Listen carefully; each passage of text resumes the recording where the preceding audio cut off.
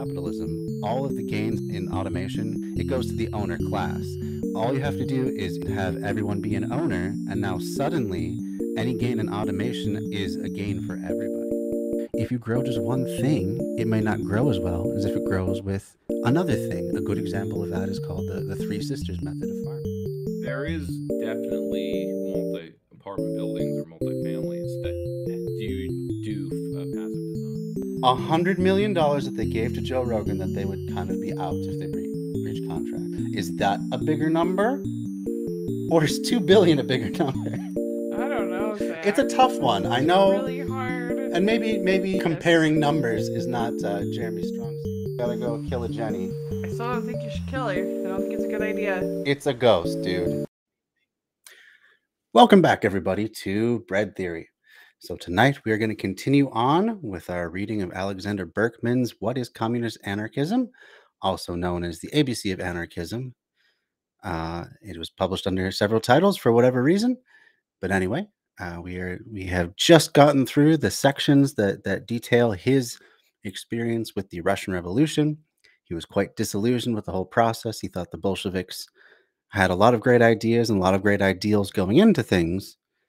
But then for one reason or another, they continued to justify not giving back power to the people, not forming a true dictatorship of the proletariat, but having basically the vanguard party hold on to power indefinitely.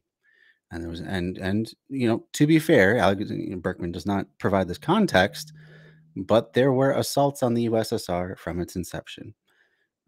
Shortly after World War I, the U.S. and other allies tried to invade the newly formed country of the USSR to overthrow the Bolsheviks, and they were unsuccessful.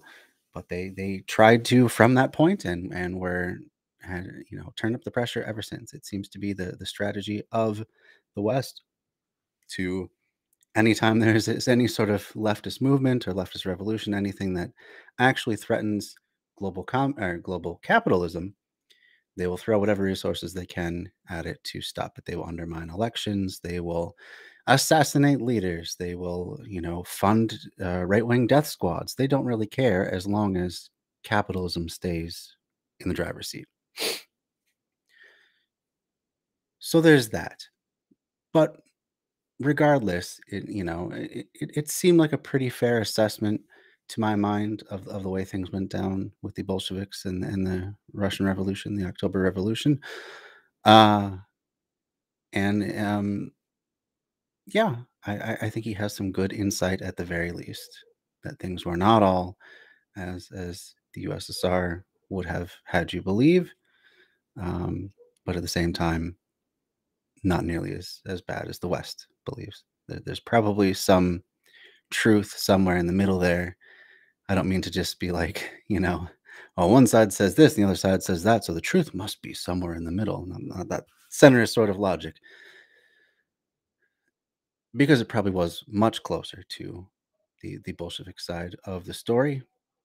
But still, it seems as though the revolution could have been more complete, could have given much more control to the people, and perhaps in the long run, the USSR would have lasted longer. Perhaps they'd still be around today. It's hard to say because there's all sorts of moving parts at play, and there's always the Western powers and their influence. There's things like famine, which, I mean, if you're super cynical, you believe is within the USSR's control, but probably easier to believe that incompetence was to blame rather than malice and feelings of genocide. So there's all sorts of factors that went into that. I still think they probably could have given more power to the people, and that they should not have shied away from that idea, not gone so far from their own ideals. Of course, I'm just an armchair analyst from 100 years after the fact. So basically, that's just my opinion, but that's how I see things at this point. Always open to new ideas or more information though too. So if you are watching this and you have other ideas of how things actually played out, Always open to hear them. We are about education and having open minds here. But anyway, we're moving on from that section of the book, and we're getting into Berkman. Oops. Do I have shared here? I don't think that's the right one. Oh, yeah, it is. Okay. Oh, no, it's not. Excuse me. I shared the wrong tab. Let's share the right tab. Um, so we're getting into Berkman's ideas. The chapters tonight are: Is anarchism violence? And what is anarchism?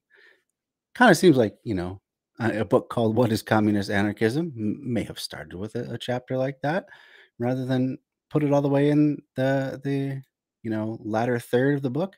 But hey, who am I to question his method?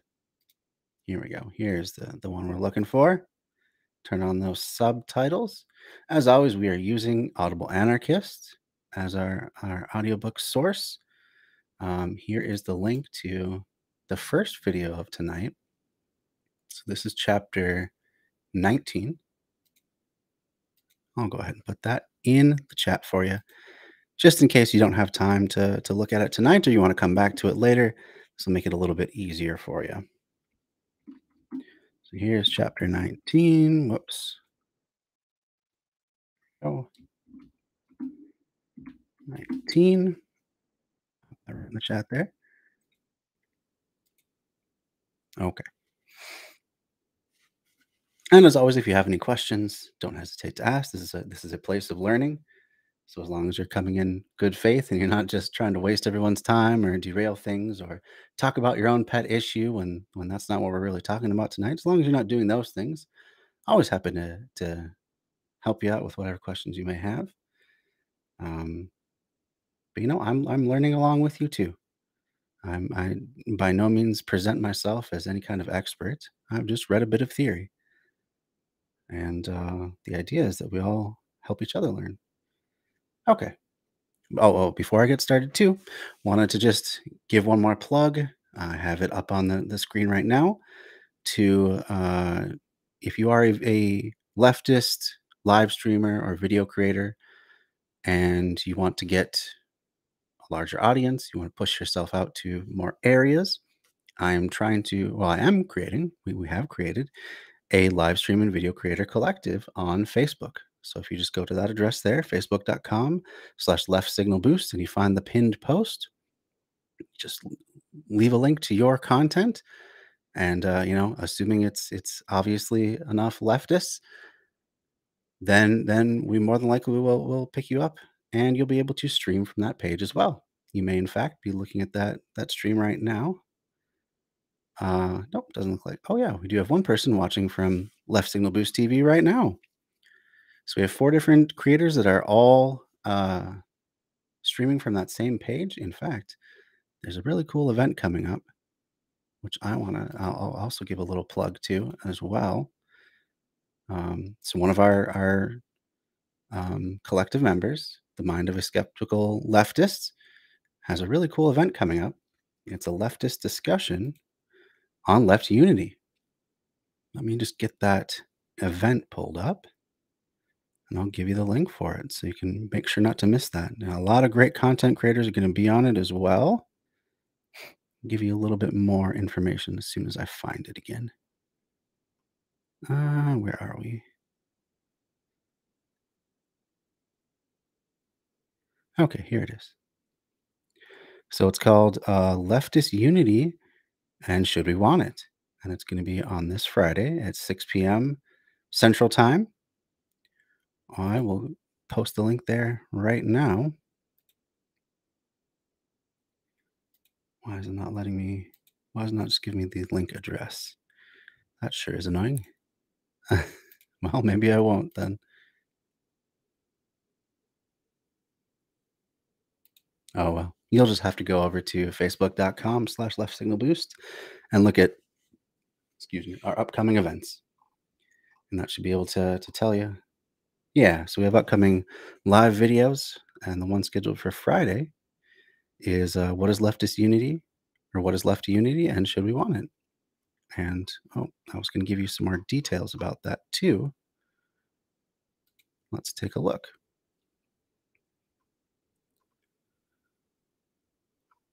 So it's going to be a big leftist roundtable led by Corey Johnson of The Mind of a Skeptical Leftist. And it's going to have on it Justin Clark, Ben Burgess, Janice, Anarch, and some random geek. The few that I know of that panel are really good content creators, have some really good perspectives, and should have a lot of great things to say about it. Let's see if I can't share it one more time. Nope, it's not going to let me do it from there for some reason. But go check that out anyway. Thanks for the follow, Spyrodux. How you doing tonight? We are going to be talking about anarchism. All right, let's get into the audiobook. Yeah, take it away, Alexander. Production was made in collaboration with Audible Anarchist. Chapter 19. Is anarchism violence? You have heard that anarchists here. throw bombs, that they believe in violence, and that anarchy means disorder and chaos. It is not surprising that you should think so. The press, the pulpit, and everyone in authority constantly din it into your ears. But most of them know better, even if they have a reason for not telling you the truth. And that is certainly the case today. In fact, that's the main reason that anarchism or anarchy has become synonymous with just unorganized, violent chaos. That is by design. That is by people that do not want anyone to take this position seriously. So whether it's whether they know better and they're just doing it to keep that sort of those sorts of thoughts down, and keep people feeling bad about them just as a knee-jerk reaction, or whether they don't really care and they just like things as they are, so they're going to malign any sort of philosophy that is not their own. It doesn't really matter. The point is, it is on purpose that anarchism has become synonymous with the idea that there is no, it's like a middle schooler's idea of what what a great world would be with no rules, and we get to do just whatever we want, and no one can say what time we go to bed and all this stuff. It's absolutely nothing to do with the political philosophy of anarchism. Anarchism, from its very word, is an, which means no, and archism, which refers to hierarchy. So it is no hierarchy. That is the root of anarchism. The idea is to spread power as much as possible and to challenge all systems, all structures of power, unless they can prove themselves to be legitimate. So there are times for sure when there are legitimate hierarchies. If you work in a highly technical field, say you work in a nuclear power plant, you don't want just anyone making decisions about the safety of the plant. You need to have people that actually know what they're doing. So in that case, having expertise in nuclear reactors and their safety makes sense for you to have control over those decisions.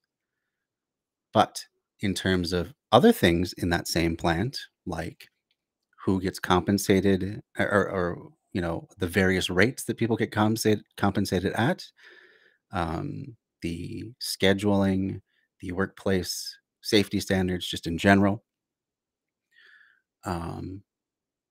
other sort of workplace policies, benefits, that sort of thing, those everyone is capable of handling.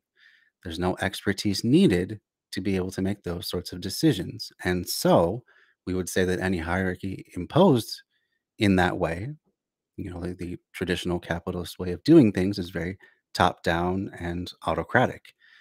One person or a few people at the top make all the decisions in terms of hiring and firing, in terms of workplace policies, compensation, so on and so forth. That an anarchist would see as unjustified hierarchy. So in that case, for those things, you want to have power spread out more evenly in, say, workplace democracy, such as a worker-owned cooperative. So yeah, that is but I'll let Berkman explain his version of anarchy. I'm getting the impression throughout this book has a much more individualistic definition of anarchy or anarchism. He seems to favor a much more individualist approach rather than any sort of collectivist effort. For him, it seems to be more about the freedom and power of the individual than it is about any sort of duty to one another more generally, or about working together to, liberate ourselves. But I'll let him continue on. It is time that you should hear it. I mean to speak to you honestly and frankly, and you can take my word for it, because it happens that I am just one of those anarchists who are pointed out as men of violence and destruction. I ought to know, and I have nothing to hide. Now, does anarchy really mean disorder and violence, you wonder? No, my friend. It is capitalism and the government which stands for disorder and violence. Anarchism is the very reverse of it. It means order without government and peace without violence. But is that possible, you ask? That is just what we're going to talk over now.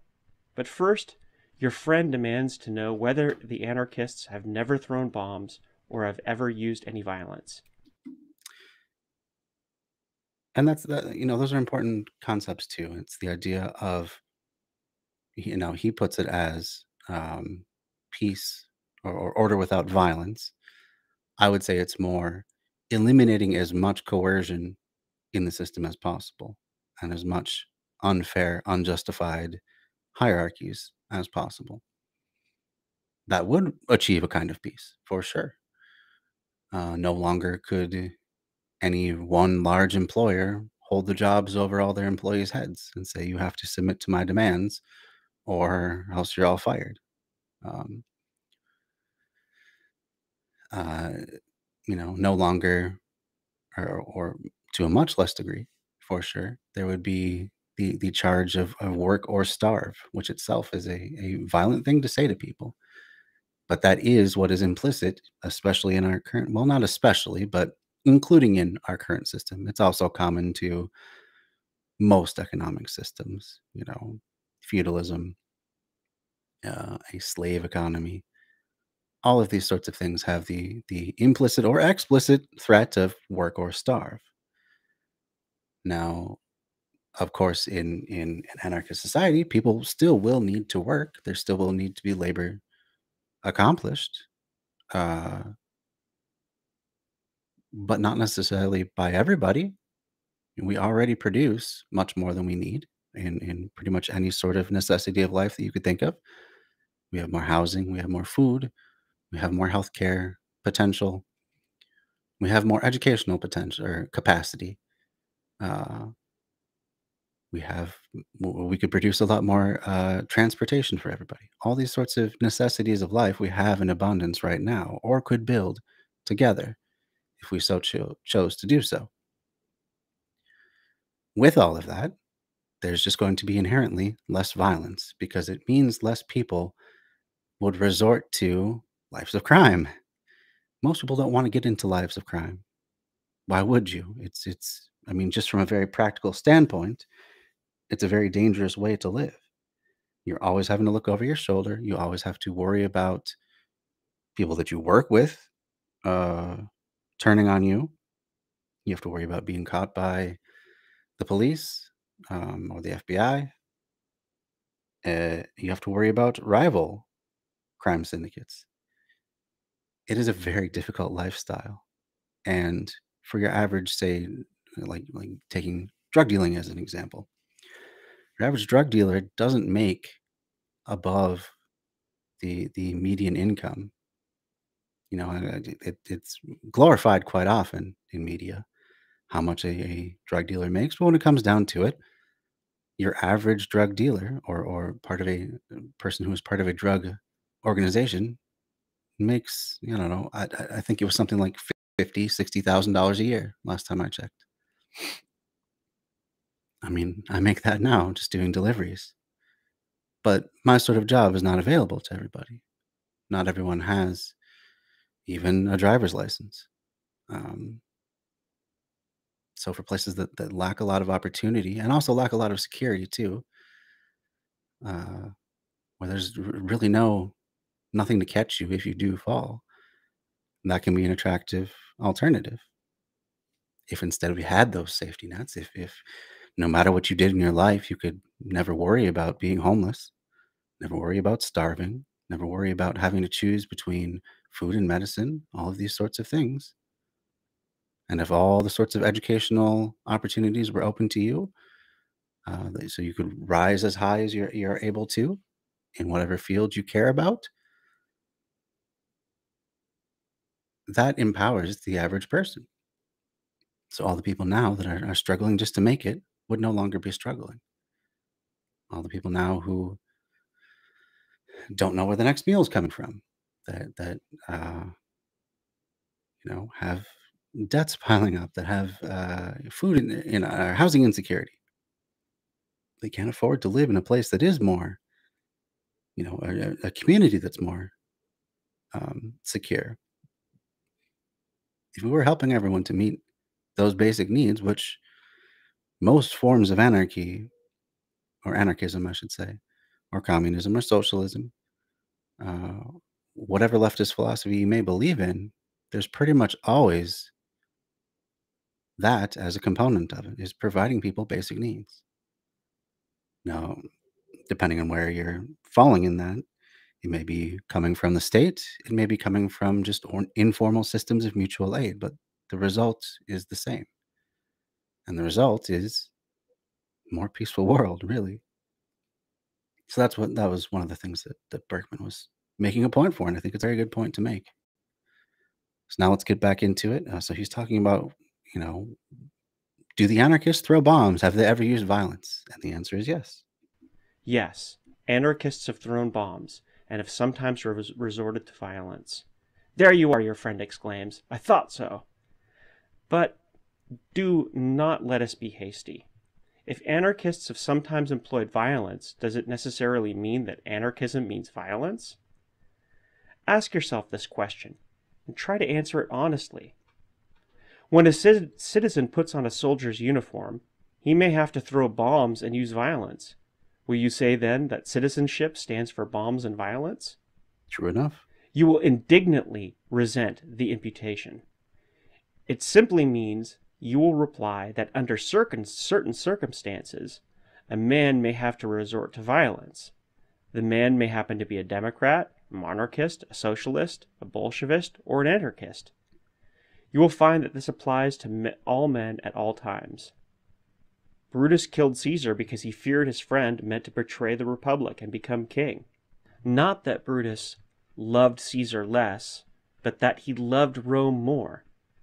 Brutus was not an anarchist. He was a loyal Republican. William Tell, as folklore tells us, shot to death the tyrant in order to rid his country of oppression. Tell never had heard of anarchism. I mention these instances to illustrate the fact that from time immemorial, despots met their fate at the hands of outraged lovers of liberty. Such men were rebels against tyranny. They were generally patriots, Democrats or Republicans, occasionally socialists or anarchists.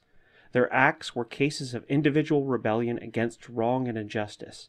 Anarchism had nothing to do with it. There was a time in ancient Greece when killing a despot was considered the highest virtue.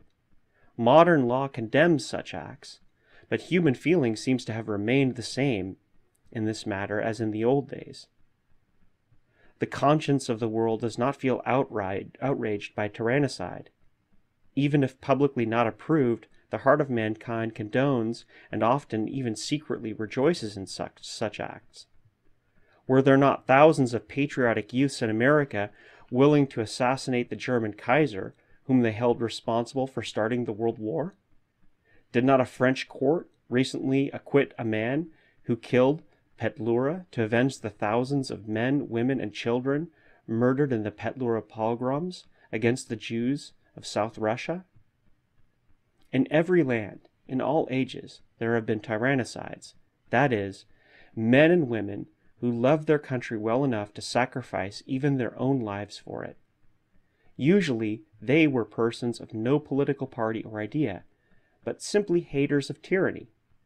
Occasionally they were religious fanatics, like the devout Catholic Cullmann, who tried to assassinate Bismarck, or the misguided enthusiast Charlotte Corday, who killed Marat during the French Revolution.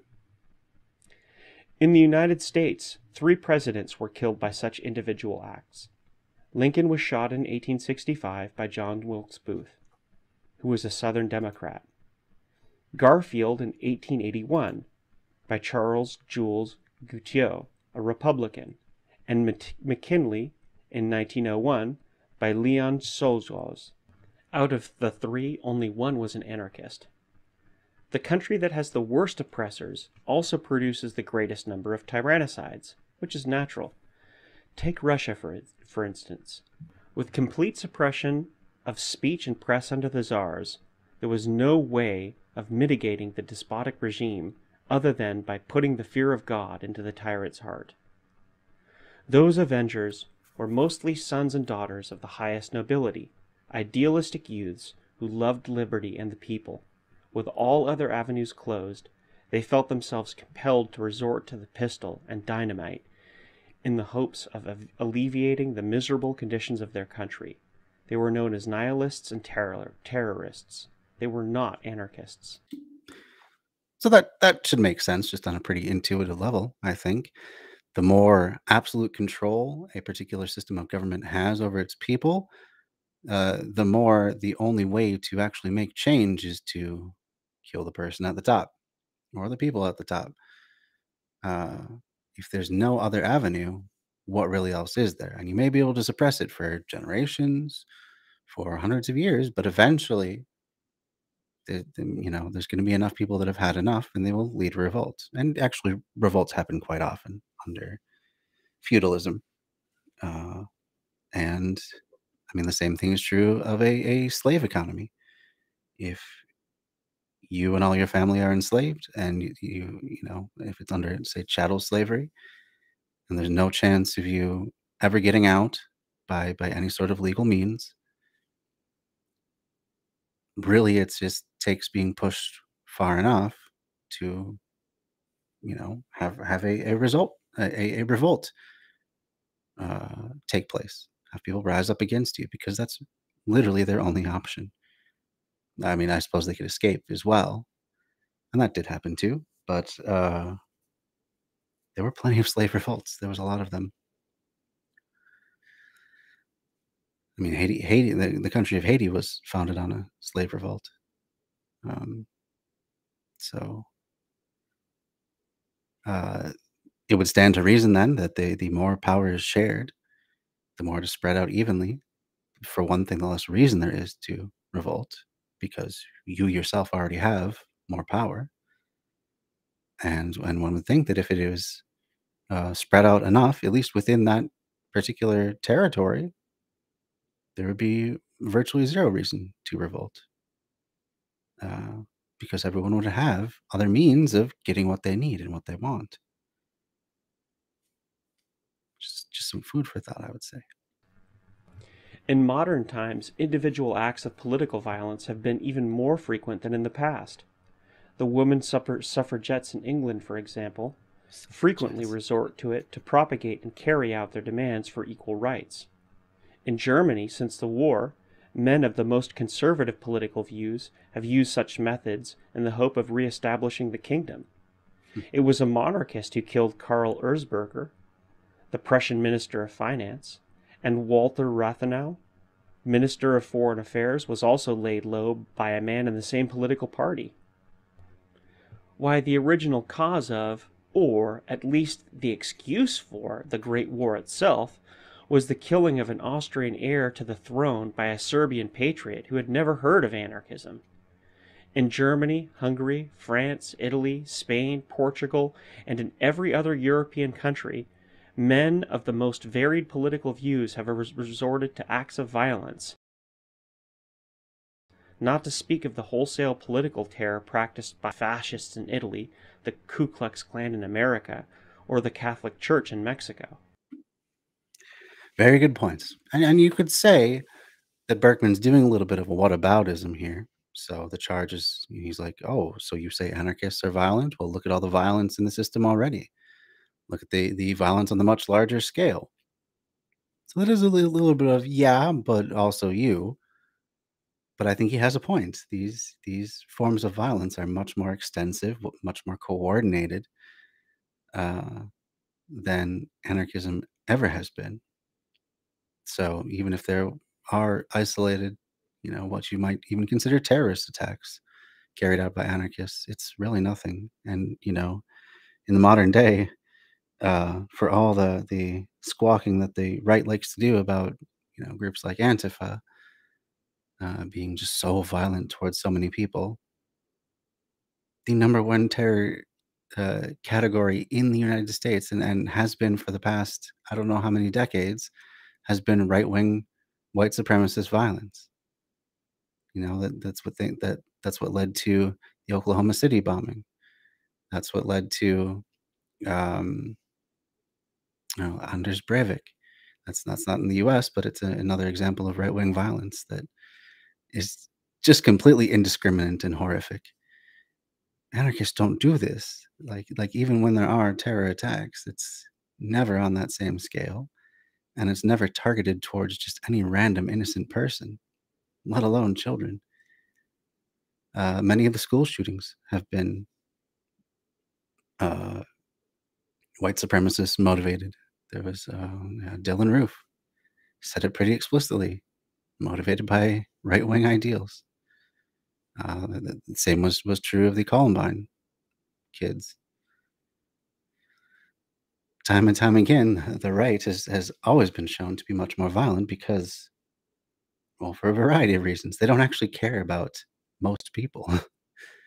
They care about themselves and maintaining their own position, and perhaps the positions of a few favored friends and relatives. But beyond that, they don't really care. They struggle very much with things like empathy, with even trying to understand where other people are coming from. And you hear the term degenerate thrown out all the time, used unironically. And on a personal note, I don't really like the use of the term degenerate, even ironically. I think it's too easy a way to dehumanize our opponents, and I don't think we need to resort to that sort of thing. And I don't think we need to propagate what seems to be a firmly right wing way of looking at things, even if we're doing it ironically, because the right wing does it ironically too. They have all this shit posting and their memes, and it's just jokes, and all these sorts of things that they use to creep further and further to more and more extreme positions until you can't really tell if it's a joke anymore. You can't really tell if people actually believe the things they want to believe, and that's part of the point. You can advance a lot of stuff under the guise of humor, under the guise of irony, under the guise of not taking things seriously. So in that particular case, I think it's important for the left not to mimic that at all. But that's just my little aside.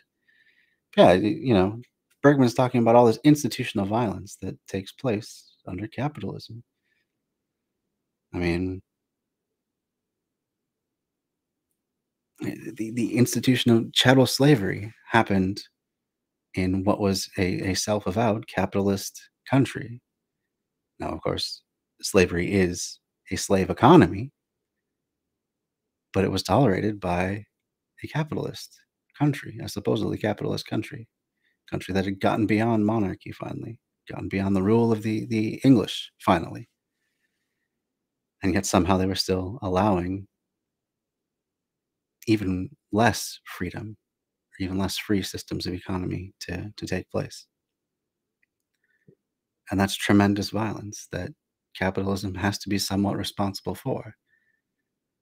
Because even if you separate separate it into the North and South, having each their own dominant form of economy, the South having a slave economy, the North having a mostly capitalist economy, those capitalist uh, businesses in the North were still wholly reliant on the products from slavery, as capitalism very much is still a lot of the time reliant on slave or nearly slave labor from within our country in terms of prison labor and, off the books dealing with migrant farmers, um, to exploiting looser regulated labor markets around the world. It's funny how capitalism can't ever seem to just be reliant on itself alone. It always has to rely on some greater form of exploitation, even if it's not within its own borders. Um, there's likely much less exploitation that happens on on the scale of like sweatshops and slave labor.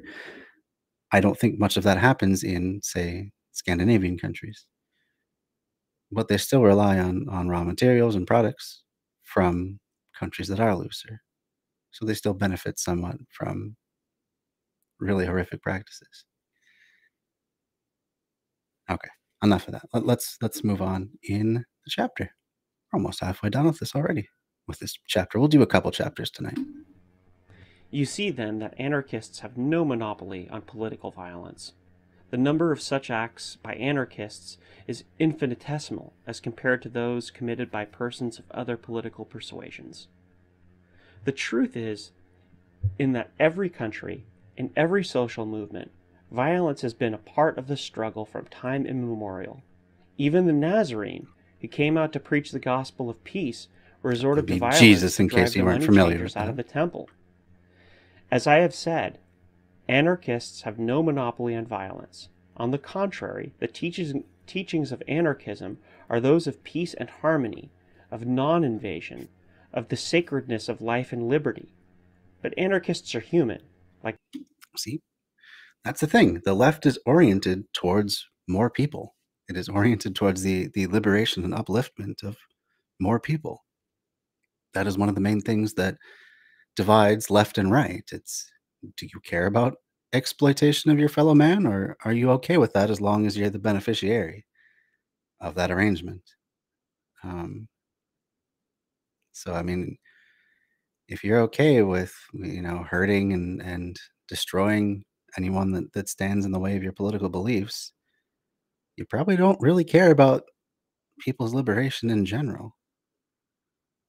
Um, Like the rest of mankind, and perhaps more so. They are more sensitive to wrong and injustice, quicker to resent oppression, and therefore not exempt from occasionally voicing their protest by an act of violence. Mhm. But such acts are an expression of individual temperament and not of any political theory. it's not necessarily true either. There have been violent acts that have led to, workplace progress. It was violence that led to the 8-hour workday. It was violence that led to a lot of workplace safety reformations. Um, in large part, it was you can't ignore the violence that helped usher in the civil rights era, that helped get women the right to vote. You can't talk about LGBTQIA issues without mentioning the Stonewall riot. That whole movement started when enough people had had enough and were violent towards the police, who were so brutally repressing them, killing them on a daily basis. It's not something that especially liberals in the United States like to face, but it is a fact that pretty much any progress that has been made somewhere along the way, it has required some amount of violence. And that's because the powers that be want to remain the powers that be. They don't want to share power. They don't want more people to be included. They like things as they are because it does well for them personally. So I mean, they justify that, this has to be the way things are. This is inevitable.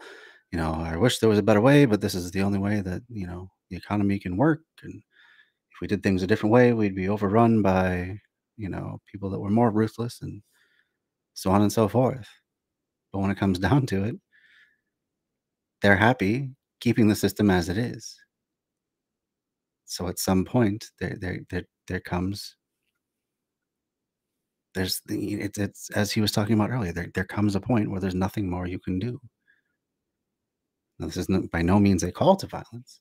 I'm not saying that at all. I think there are ways that we can organize and gain power amongst one another without ever being the aggressors in any sort of conflict.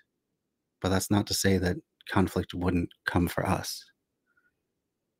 Even if we're talking about a prefigurative system, one where we are using the relative safety and stability of a capitalist first world nation such as the US, where you don't have to worry about warlords sweeping in and toppling anything that you build.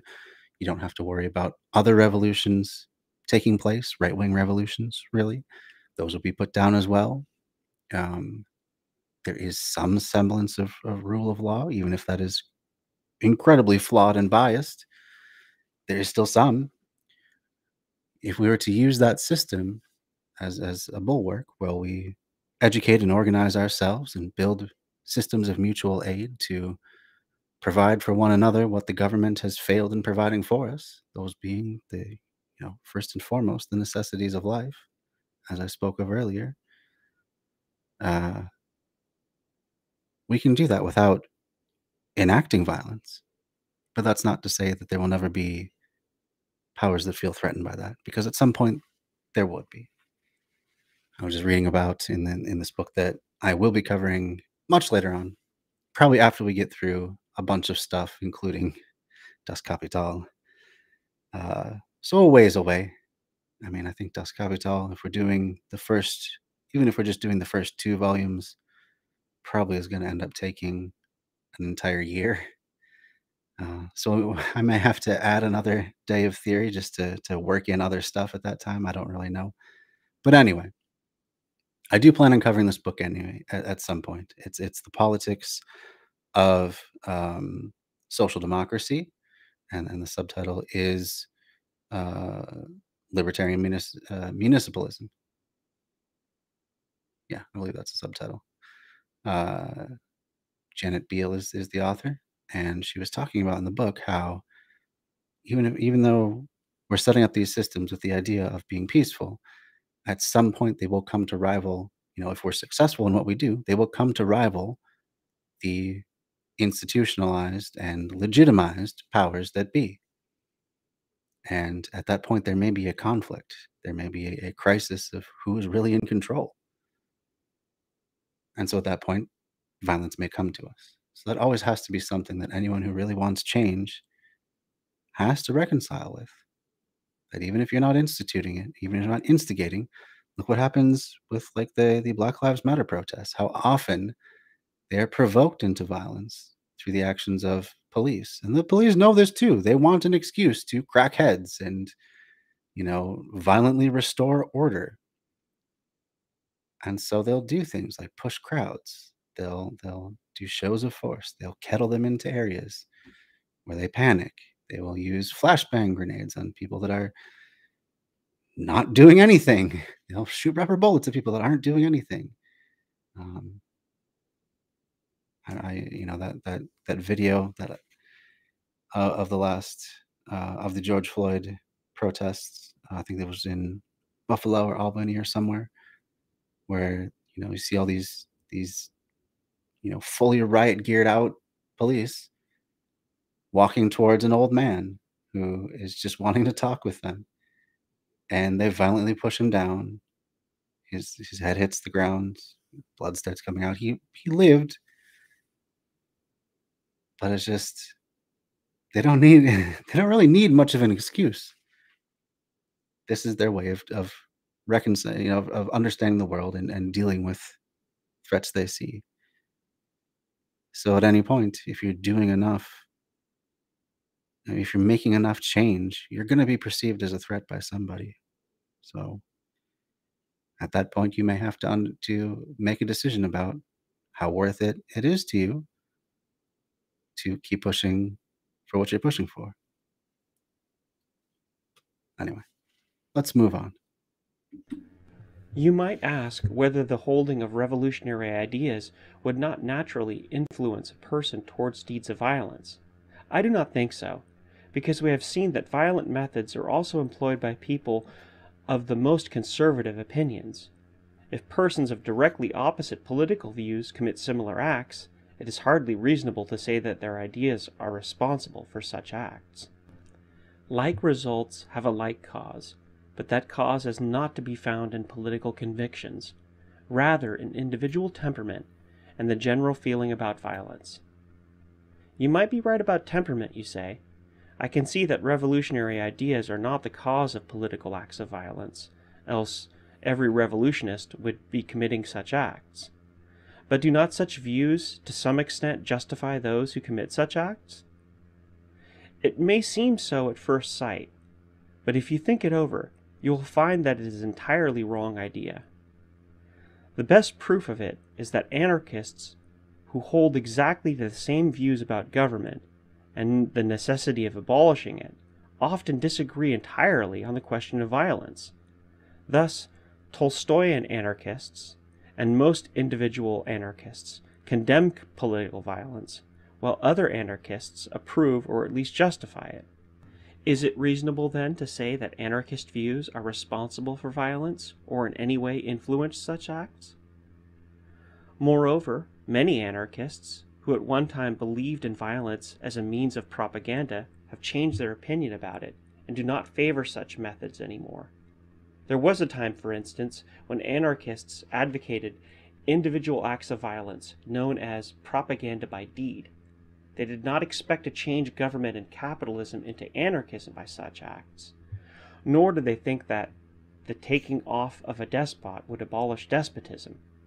No, terrorism was considered a means of avenging a popular wrong, inspiring fear in the enemy, and also calling attention to the evil against which the act of terror was directed.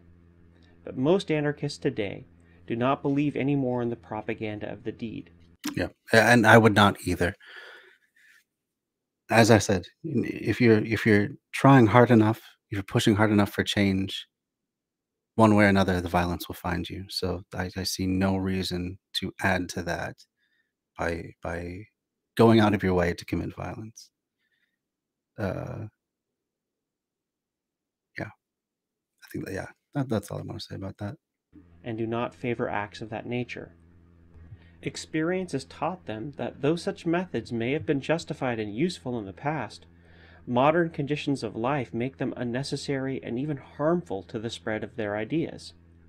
But their ideas remain the same, which means that it was not anarchism which shaped their attitude to violence. It proves that it is not certain ideas or isms that lead to violence, but that some other causes bring it about. We must therefore look elsewhere to find the right explanation.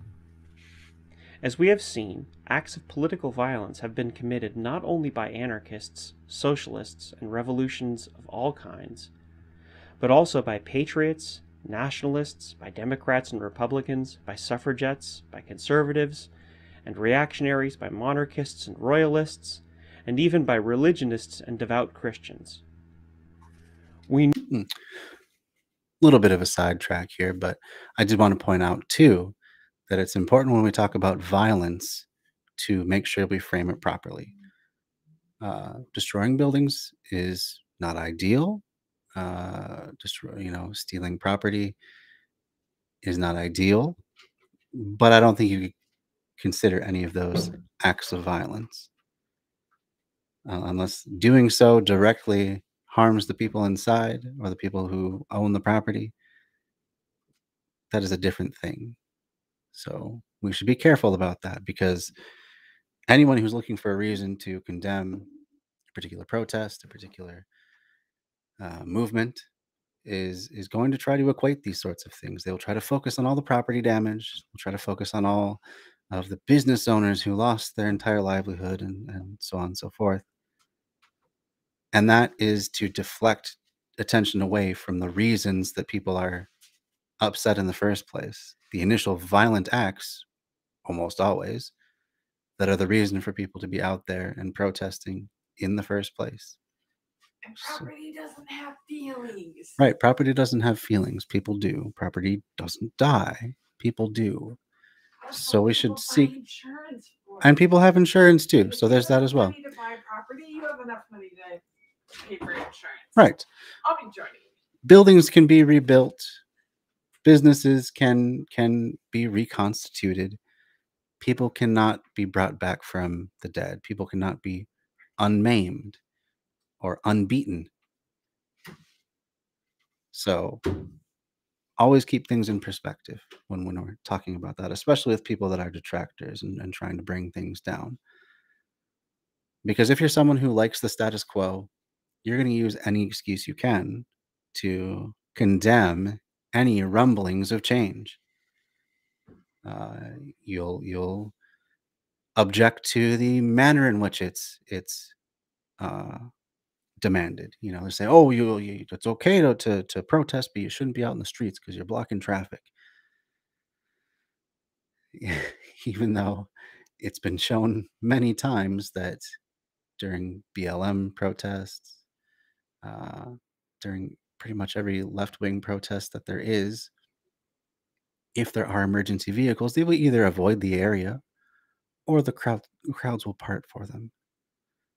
Okay.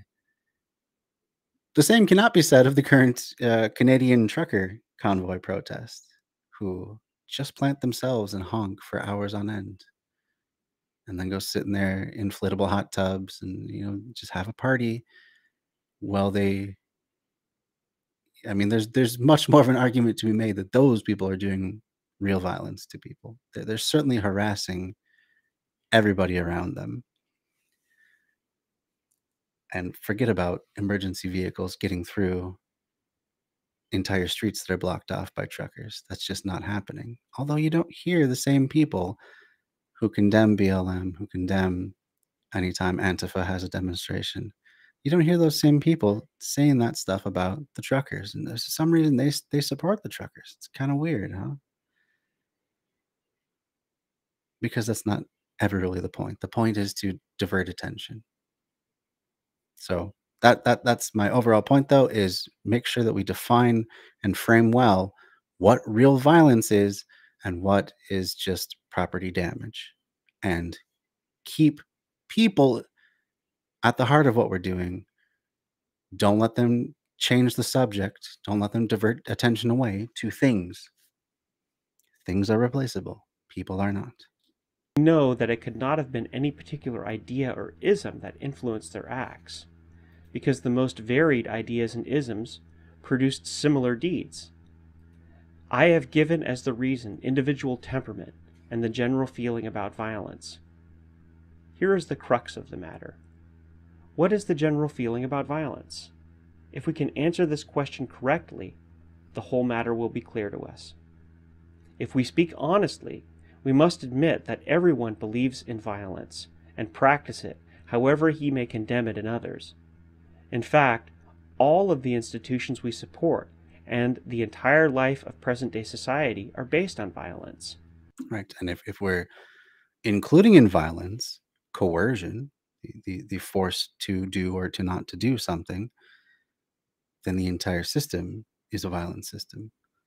The entire system inflicts violence on people on a daily basis because they coerce people to work or starve. I mean, that right there, that's a pretty violent thing to say to somebody. It's a pretty violent attitude to have towards humanity, that you don't deserve to live. You need to work or starve. Right away, that means that anyone who cannot work either has to just die. So anyone who has a disability, anyone who is of retirement age, anyone who, for whatever reason, cannot work, should either starve or potentially just be at the mercy, have their entire life be at the mercy of charitable donations, you know. But that still says to them, you don't really deserve this. But in spite of you not deserving this, because I'm such a great person, I'm going to give you the means to live still. that right there, I mean, you could definitely argue that that right there does violence to a person's psyche at the very least. To say that you're not worthy of this life that I'm helping you still live. Uh, yeah, it's just as he says, president society is based on violence. And an anarchist society would have still a coercive component to it. We would be coercing people to not engage in capitalism anymore. We would be coercing people to not engage in slavery or feudalism or indentured servitude or any other sort of exploitative system. We would be curtailing the freedoms and rights of people in an absolute sense for the benefit of the rights of the many, for everyone to have a higher degree of freedom, um, for everyone to have the ability to live free of as much coercion as possible. But that does mean that people who would just love to go back to an old system or a more coercive system, or, you know, love to have more absolute freedom at the expense of everyone's relative relative freedom, uh, they would be suppressed from doing so.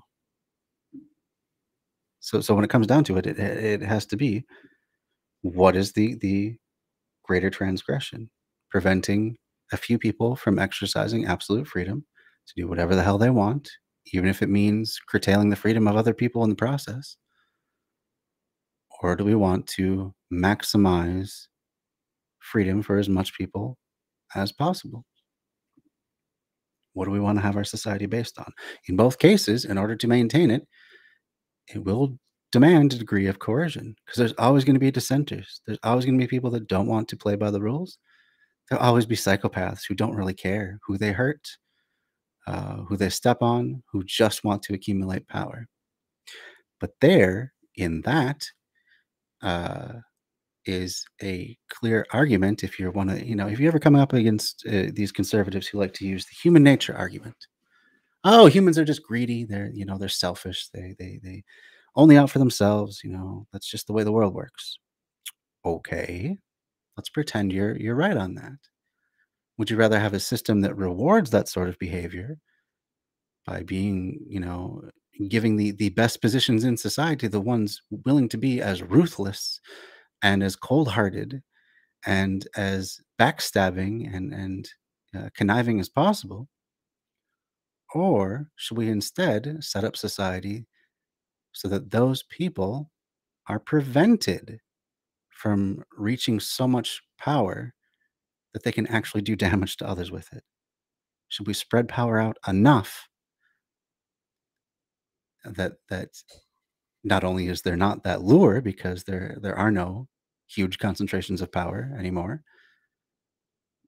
but also there's less ability, there's less absolute power for people to do stuff with. So which system would you rather have? Even if you believe that people are inherently bad, why not still have a system that doesn't reward that as much as possible?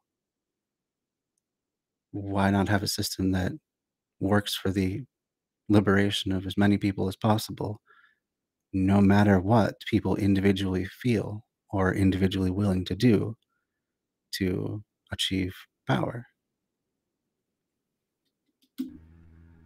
What is the thing we call government? Is it anything else but organized violence?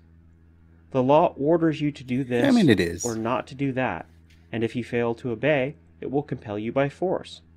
We are not discussing just now whether or not it is right or wrong, whether it should or should not be so. Just now, we are interested in the fact that it is so, that all government, all law, and authority rest on force and violence, on punishment or the fear of punishment. Even spiritual authority, the authority of the Church and God, rests on force and violence. because it is the fear of the divine wrath and vengeance that wields power over you, compels you to obey, and even to believe against your own reason. Wherever you turn, you will find that our entire life is built on violence or the fear of it.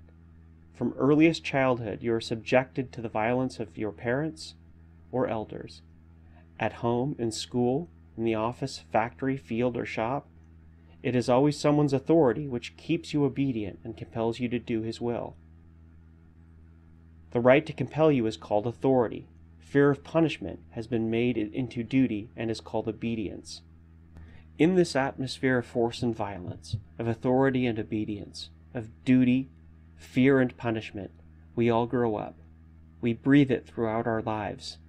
We are so steeped in the spirit of violence, we never ask whether violence is right or wrong. We only ask whether it is legal, whether the law permits it. You don't question the right of the government to kill, to confiscate, and imprison. If a private person should be guilty of the things the government is doing all the time, you'd brand him a murderer, a thief, and a scoundrel. But as long as the violence committed is lawful, you approve of it and submit to it. So it is not really violence that you object to, but to people using violence unlawfully. This lawful violence and fear of it dominate our whole existence, individual and collective. Authority controls our lives from the cradle to the grave. Authority parental, priestly and divine, political, economic, social, and moral. But whatever the character of that authority, it is always the same executioner wielding power over you through your fear of punishment in one form or another. You are afraid of God and the devil, of the priest and your neighbor, of your employer and your boss, of the politician and the policeman. And remember too that even under anarchism, there is still authority. It's just that it is shared amongst all people. Everyone. Nobody gets power. It just as moving to socialism is the destruction of the worker-owner relationship, the destruction of the exploiter-exploited relationship. Moving to anarchism too is the destruction of the division between people and the government. It's getting as many people as possible to be the government so that that authority is shared in as many hands as possible so that no one person can lord it over everyone else. And this is the ideal goal of communism as well. Oh, do you need me to move? What do you ask? Okay, I don't know that I can move over anymore. All right, well, I'll guess I try. can't come on then. I'll try. Is that better? Marshall. You know, you could move first and then pull the chair up to you. Or you could just give me the stink eye. I suppose that's a possibility too. Everybody's looking forward to it, so. Oh, they love your looks. Mhm. That's for sure. Yeah. All right, so please welcome to the show my wife Amanda. She's going to be joining me. Let's adjust the camera here so that you're in frame. Hey, everybody, let's talk about getting rid of the capitalist system. I should have you record my new intro. I mean, we could auto-tune the crap out of that. Oh, okay. Well, as long as you do that, then. Auto-tune, I want to sound like a robot. So we are talking about the violence inherent in the system and the authority that is also inherent in the system, and how all these critiques of anarchism as violence and bomb throwing and stuff like that very much pale in comparison to the actual violence done just by having capitalism. Having a system that's structured against the people that it depends on. Absolutely. That's a good way to put it. Also, like, to me, the violence comes after not being heard.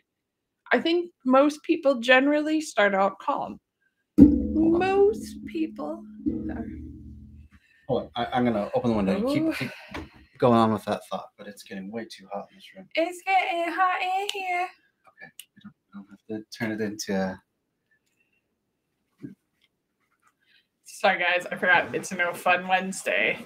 You got it. the rollover from work because work wasn't enough. So now we got to do it at home too. Oh my God. Hashtag this sucks. Oh my God. Hashtag I should probably start going to church on Wednesdays. Just kidding.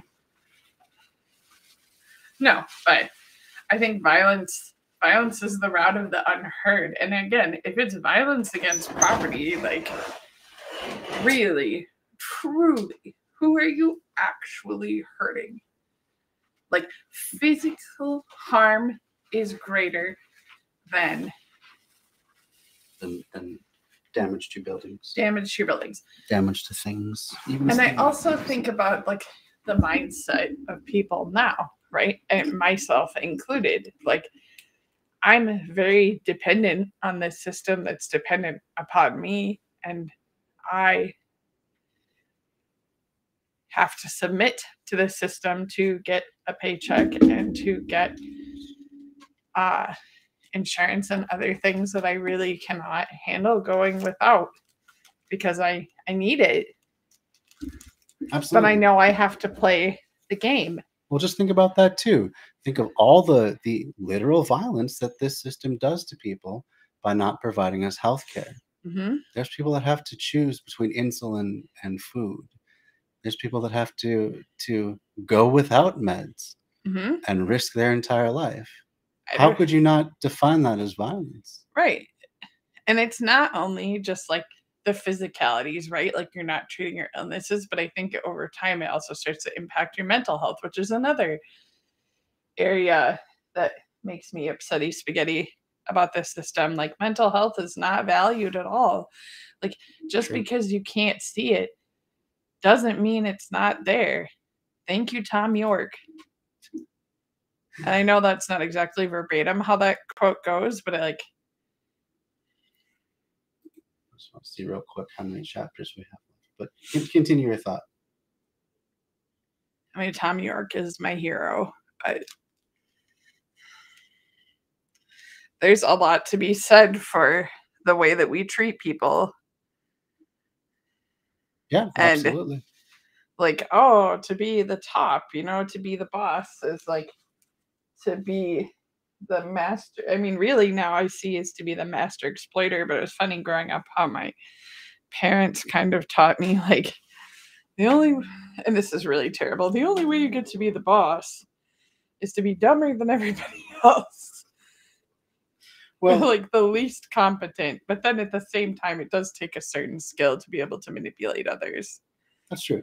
But even the idea that, oh, well, why don't you, if you're tired of being exploited, why not just, start your own company, become your own boss? And that kind of glosses over the fact that you then have to just exploit other people. So it's not actually changing any part of the system. It's right. You're just putting yourself at the other end of it. But then also, like, it's not so simple. Like, everybody's, oh, why don't you start your own business? Well, it's not so easy. I mean, you can't just walk into a bank and say, look at this picture I drew. I want to start a business selling hot dogs. And, like, they're going to laugh you out of the office. How's that go? I'm not going to perform it again for you. You just have to wait. Anyway, the point being, for one thing, not everyone is just good at business or has any desire to be their own entrepreneur. And for another thing, yeah, it's not that simple. You have to have good credit. You have to have some sort of collateral usually, or you have to have some sort of capital formation process where you get in touch with the right angel investors who are willing, some bunch of rich ass guys who are just willing to make a lot of little bets on a lot of little companies because they know that's, overall enough of them will hit that they'll get their money back. So term angel investor is a bit of a misnomer, a bit of a stroking your own ego sort of a title, because they're not doing it out of the goodness of their heart. They're doing it because they can afford to make a lot of little bets and have 80% of them fail and then still overall make a profit. I mean, me personally, I have zero desire to be the boss, to be the top. I would like to start a business, but I want it to be a worker-owned cooperative. Like, I just want to be. And that's fine too. But and that's I'm sure you would also like to have, say, a democratic say in the scheduling at your work, Mhm. in the pay rates at your work, Oh, of course, because in that's the benefits at your work. yeah, because that's a helpful system because it benefits the collective good of the group. But it also would benefit you. Like, think about like waitressing and stuff like that. Like, the best shifts are Friday, Saturday, Sunday night, right? Because, or maybe not Sunday, but like Friday, Saturday night. That's the top spot. And like, let's say you work in the service industry. Excuse me. Industry. Thank you. And you're not the best at it, odds are you're not going to get those shifts. So your take home isn't going to be as great because. Well, and a lot of it's based on seniority too, which is basically just a system of, I've been here longer, so screw you. It's not I'm better at this. It's not all these sorts of things that I've done my capitalists time. throw up as defenses of capitalism. It's just I have physically been here longest, so I get the pick. Yeah. It's rude. It's rude.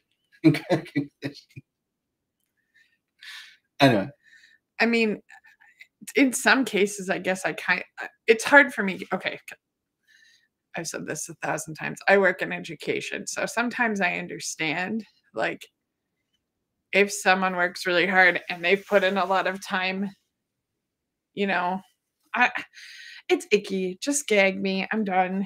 Continue. But see, the thing is, if you had a democratic say and you did want to reward those sorts of things, you could get together with the rest of the employees and say, so-and-so has been really working her ass off, puts in the time every day, does really good.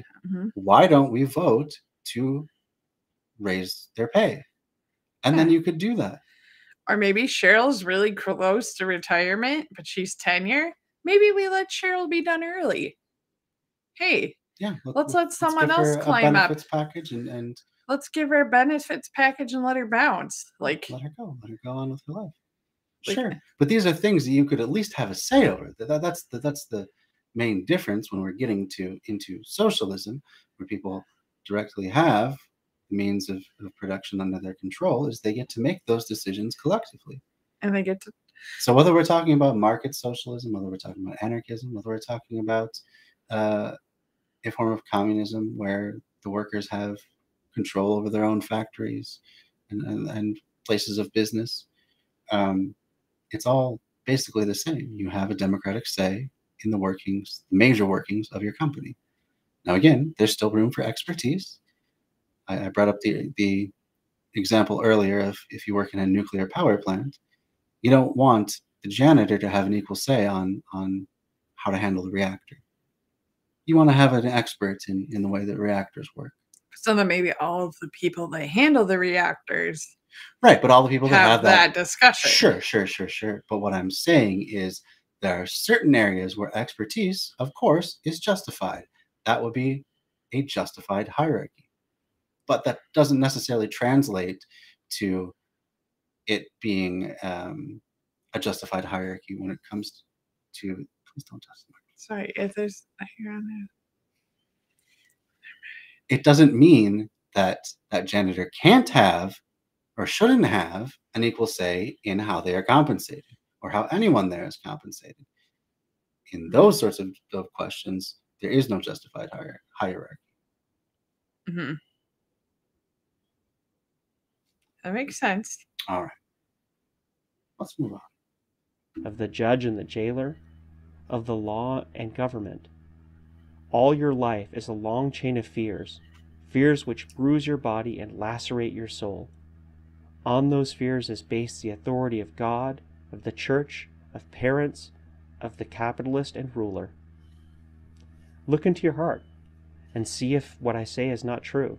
Why, even among children, the 10-year-old Johnny bosses his younger brother or sister by the authority of his greater physical strength, just as Johnny's father bosses him by his superior strength, and by Johnny's dependence upon his support. You stand for the authority of priest and preacher because you think they can call down the wrath of God upon your head. You submit to the domination of your boss, judge, and You could just government not go to church. because That of the would be a power choice too. to deprive you of your work, to ruin your business, to put you in prison. A power, by the way, that you yourself have given into their hands. So authority rules your whole life, the authority of the past and the present, of the dead and the living, and your existence is a continuous invasion and violation of yourself, a constant subjugation to the thoughts and the will of someone else. And as you are invaded and violated, you subconsciously revenge yourself by invading and violating others over whom you have authority or can exercise compulsion, physical or moral. In this way, all life has become a crazy quilt of authority, of domination and submission, of command and obedience, of coercion and subjection, of rulers and ruled, of violence and force in 1,001 forms.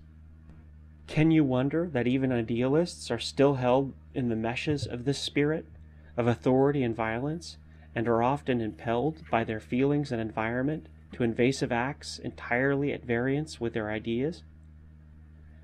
We are all still barbarians who resort to force and violence to settle our doubts, difficulties, and troubles. Violence is the method of ignorance, the weapon of the weak. The strong of heart and brain need no violence, for they are irresistible in their consciousness of being right. I disagree with that. Okay. Violence is the last resort. Sure. But sometimes necessary. Mhm. No matter what system you have. There will be some that don't want to get along with it. There'll be some that want to dominate and keep down others for their own gain. Mhm. There's some that just want to arbitrarily hurt people. That's an unfortunate fact. And those, again, those few that actually just really, really want to hurt people are so far on the outside. Absolutely. I'm not saying it would be commonplace. Right. Just that it would be, Maybe some folks from still existing. Florida and Wisconsin. Why Florida and Wisconsin are you picking Okay. them in general, or in particular? Wisconsin has Florida, a very substantial. Ed Gein? That was one dude.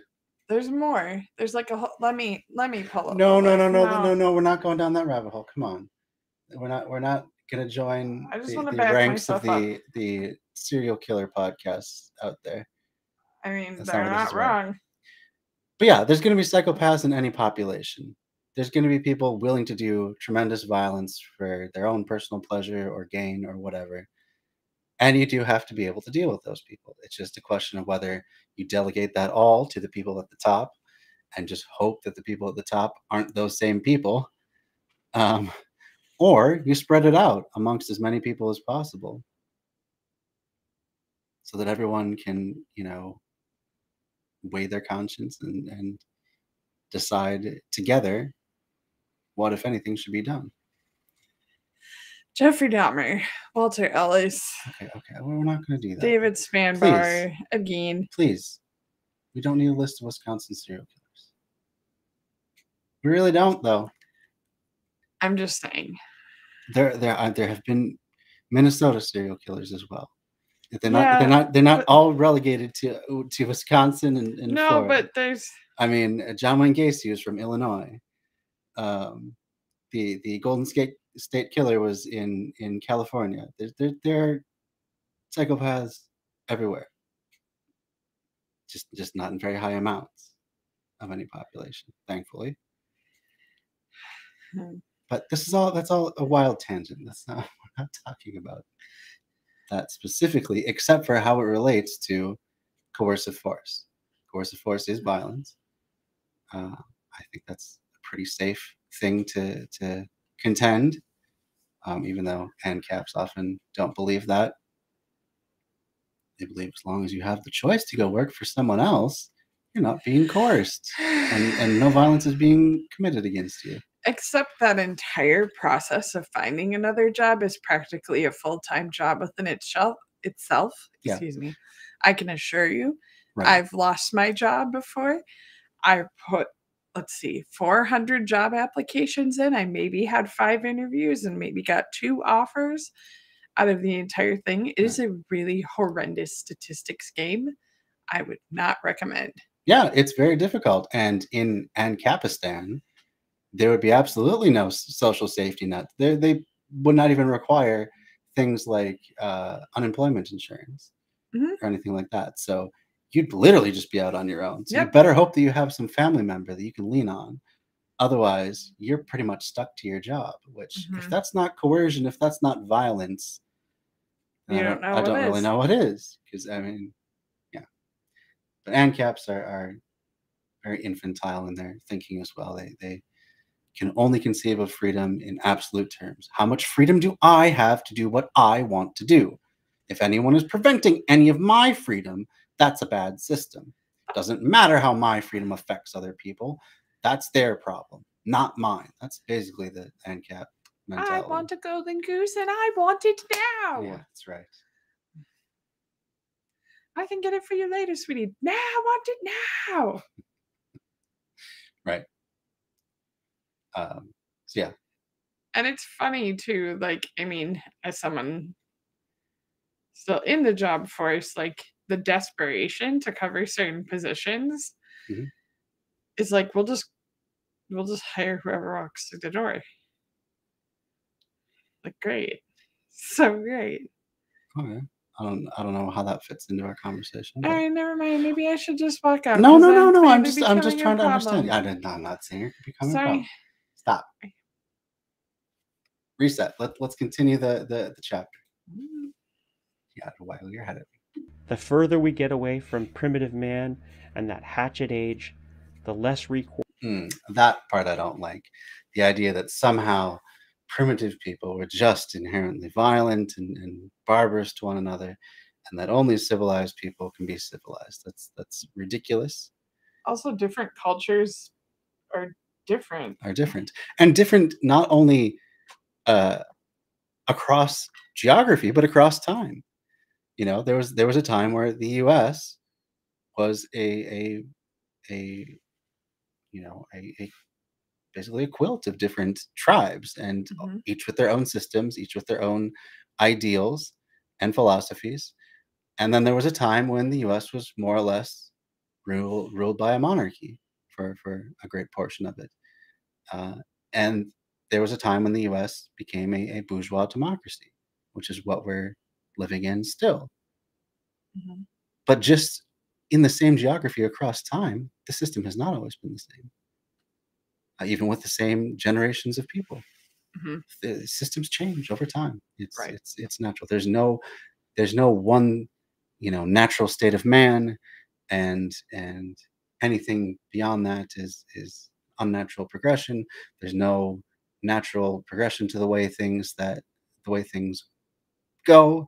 It doesn't always go from tribes to chiefdoms to I forgot what unabsolute monarchy means, and then to absolute monarchy, and then into capitalism, and as Marx was hoping, inevitably into socialism. No, there's no inevitability to it. It all depends on people's decisions. It depends on a lot of different actions by a lot of different people. So fortunately and unfortunately, there is no natural progression of things. There's no one way that things have to go. Geography shapes a lot of things. Material conditions shape a lot of things, but they don't shape everything. There's still human will and human agency. So yeah, but for a good book on the idea that there is no one way that people were, and now we are a different way, just inevitably, I recommend David Graeber's latest book, The Dawn of Everything. It goes into that quite extensively. Different configurations throughout time and space around the world. No one way of doing things. No inevitable way of doing things. So it's important to keep that in mind. So that's a swing and a miss by Berkman right there, calling it the hatchet age.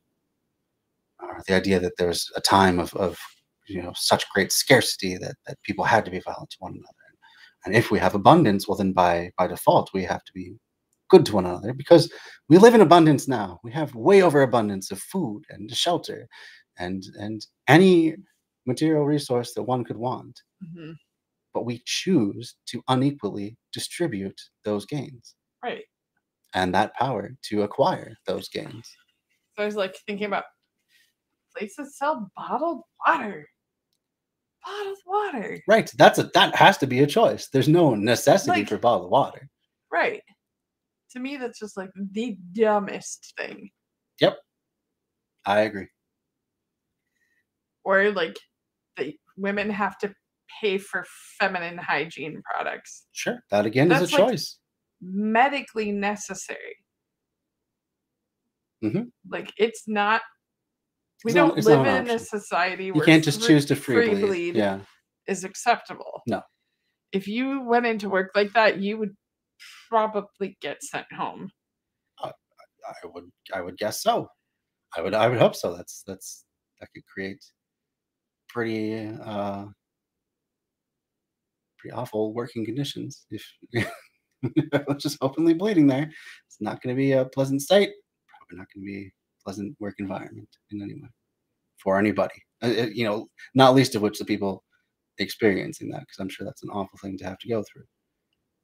So there we go. Again, choice. There is choice in the system. Mhm. And the more we work together, the more we can make more of those choices ourselves instead of allowing others to do it for us. Right. Force we shall have to force and violence. The more enlightened man will become, the less he will employ compulsion and coercion. The really civilized man will divest himself of all fear and authority. He will rise from the dust and stand erect. He will bow to no czar, either in heaven or on earth. He will become fully human when he will scorn to rule and refuse to be ruled. He will be truly free only when there shall be no more masters. Anarchism is the ideal of such a condition, of a society without force and compulsion, where all men shall be equals and live in peace, freedom, and harmony. The word anarchy comes from the Greek, meaning without force, without violence, or government, because government is the very fountainhead of violence, constraint, and coercion. Anarchy, therefore, does not mean disorder and chaos, as you had thought before. On the contrary, it is the very reverse of it. It means no government, which is freedom and liberty. Disorder is the child of authority and compulsion. Liberty is the mother of order. I overall agree with his sentiment there. The idea that anarchy is the opposite of coercive force. What is that? Hmm. Who's that scratching sound?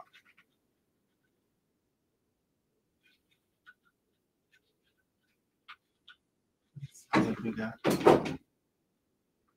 we got mice. Great. I love renting. Anyway, In the radiator? it sounded like it was in that wall. It sounds like it's coming from the neighbors. But anyway, getting back to this. So I would take a little bit of issue. I'd modify his statement just a little bit. For one thing, there is no such thing as living without any sort of government. Government is any time people are collectively or individually making decisions about rules for things. It could be as informal as a family. It could be as formal as, a totalitarian, top-down, absolute monarch. So government is just how people make decisions, either together or in a small group, or ideally with anarchy amongst as many people as possible. Decisions about how we're going to balance rights that we all have with one another, whether proactively or reactively.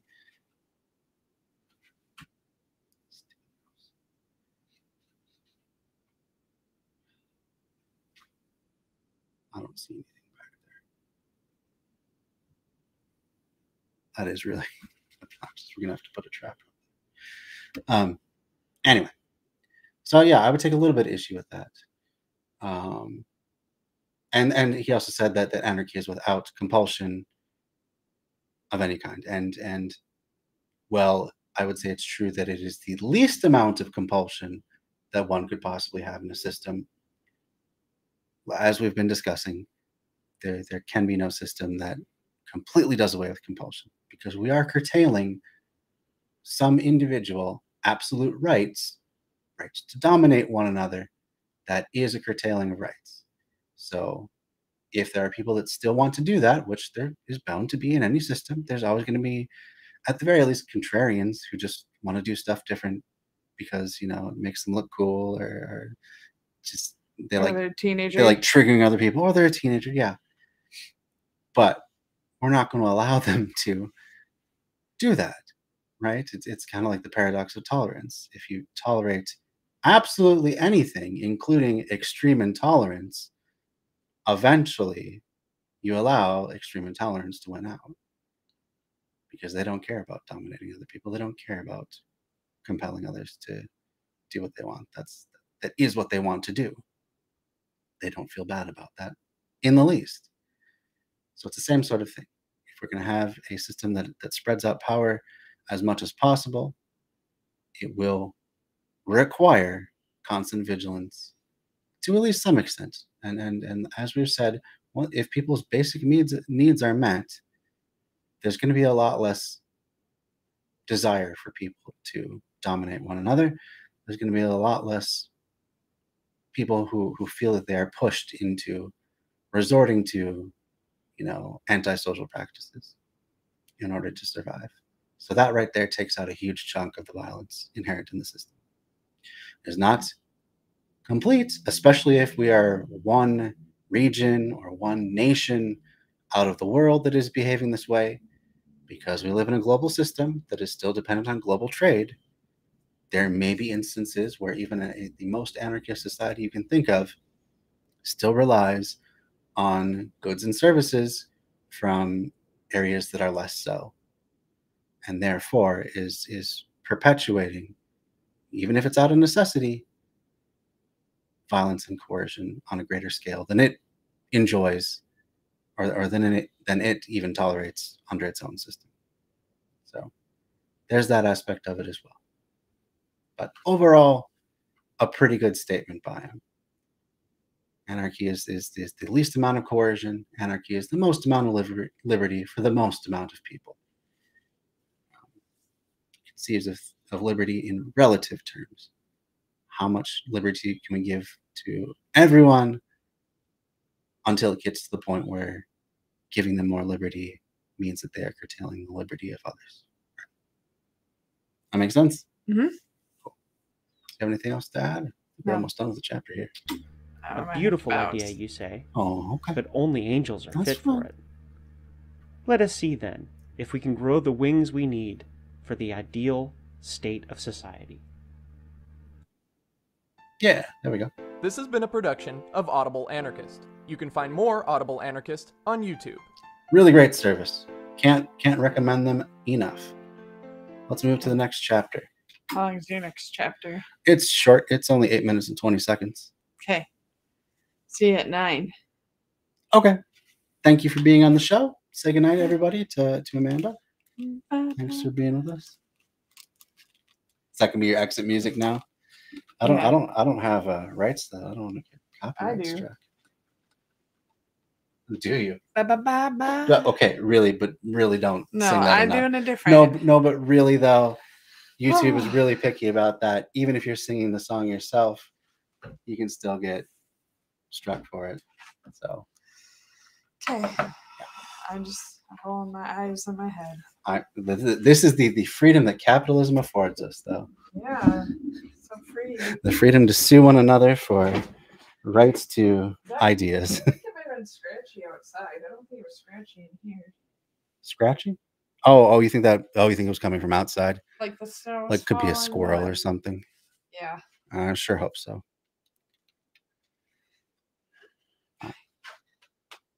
Hey, Have a good rest of your night. You have a good night. I will. All right, so now we're going to get into the chapter called "What is Anarchism?" which again seems like it should be the first chapter, but I guess he's saving it for the latter half of the book. I looked. We have, I think, now 7 or 8 chapters left after we're done with this one. Maybe even as little as 6. I don't remember exactly what I counted if it was including the ones we're on or not. But still, we have probably about a month to go in this book, so that's exciting. Getting towards the end of it here. So yeah, let's hear, what is anarchism? This audio production was made in collaboration with Audible Anarchist. And as usual, I will give you the link to this particular video so that you can listen to it or watch it at your leisure. I'll pop that in the chat right now. Chapter 20. What is anarchism? Can you tell us briefly, your friend asks, what anarchism really is? I shall try. In the fewest words, anarchism teaches us that we can live in a society where there is no compulsion of any kind. A life without compulsion It may be a little bit of a pedantic point, because is there really a difference between as little compulsion as possible and no compulsion? Functionally, probably not really. But I think it's important to keep in mind, not put on pretenses that we're somehow absolutely doing away with all compulsion, because I don't think that is a possible thing. And I think just taking uh, a more factual look at the case is important when we're trying to make our case to others. So if they say, "Oh, you just believe in a fairy tale where there's no compulsion and no one ever tells anyone what to do," you can then say, "No, that's not exactly what I want. We just want as least uh, the amount of compulsion as possible to still have a functioning society, and we want the most freedom for the most people, balanced by everyone's ability to exercise the same rights and freedoms." naturally means liberty. It means freedom. Freedom from being forced or coerced. A chance to lead a life that suits you best. You cannot lead such a life unless you do away with the institutions that curtail your liberty and interfere with your life. The conditions that compel you to act differently from the way that you would like to. What are those institutions and conditions? Let us see what we have to do away with in order to secure a free and harmonious life. Once we know what has to be abandoned and abolished, and what must take its place, we shall also find out a way to do it. What must be abolished then to a secure liberty? First of all, of course, the thing that invades you the most, that handicaps or prevents your free activity, the thing that interferes with your liberty and compels you to live differently from what you would be on your own choice. That thing is government. Take a good look at it. It is government if you include private institutions as a form of government too, which I would. I think they function just the same as government. They just happen to be subordinate to the rules and regulations of the city, the county, the state, and the nation that they are in. But functionally, they make decisions. They have similar structures to a government. It just happens to be that under capitalism, the structure is top-down authoritarian, and that's what we want to get away from. We want more democracy, even in the workplace, or in some regards, especially in the workplace, because that is the place that affects your daily life the most, and that potentially you could have the most influence and effect on. And you will see that government is the greatest invader. More than that, the worst criminal man has ever known of. It fills the world with violence, with fraud and deceit, with oppression and misery. As a great thinker once said, And again, especially with capitalist countries, oftentimes that government is working hand in glove, let's flip that around. Uh, Capitalist interests are working as basically the puppeteer of the government with their influence. Wars are fought for capitalist reasons. Um, Policies, laws are instituted for capitalist reasons. So it's still maybe the government who is the final arbiter, but it is most often at the behest of the capitalist class. So to say that government is all responsible, mm, kind of true, but at the same time, you can't ignore what's behind all of that action. Its breath is poison. It corrupts everything it touches. Yes, government means violence, and it is evil, you admit. But can we do without it? That is just what we want to talk over.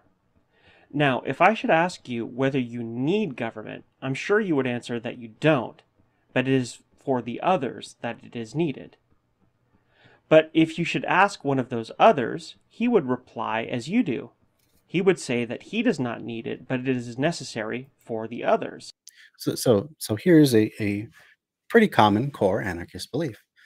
It's that people, just left to their own devices, on average, don't really need to have a lot of laws imposed upon them. They want to act well towards each other. They don't wish to harm one another.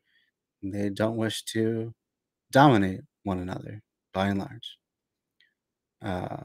That's not the case. Absolutely, there are individuals who go against that, but by and large, people.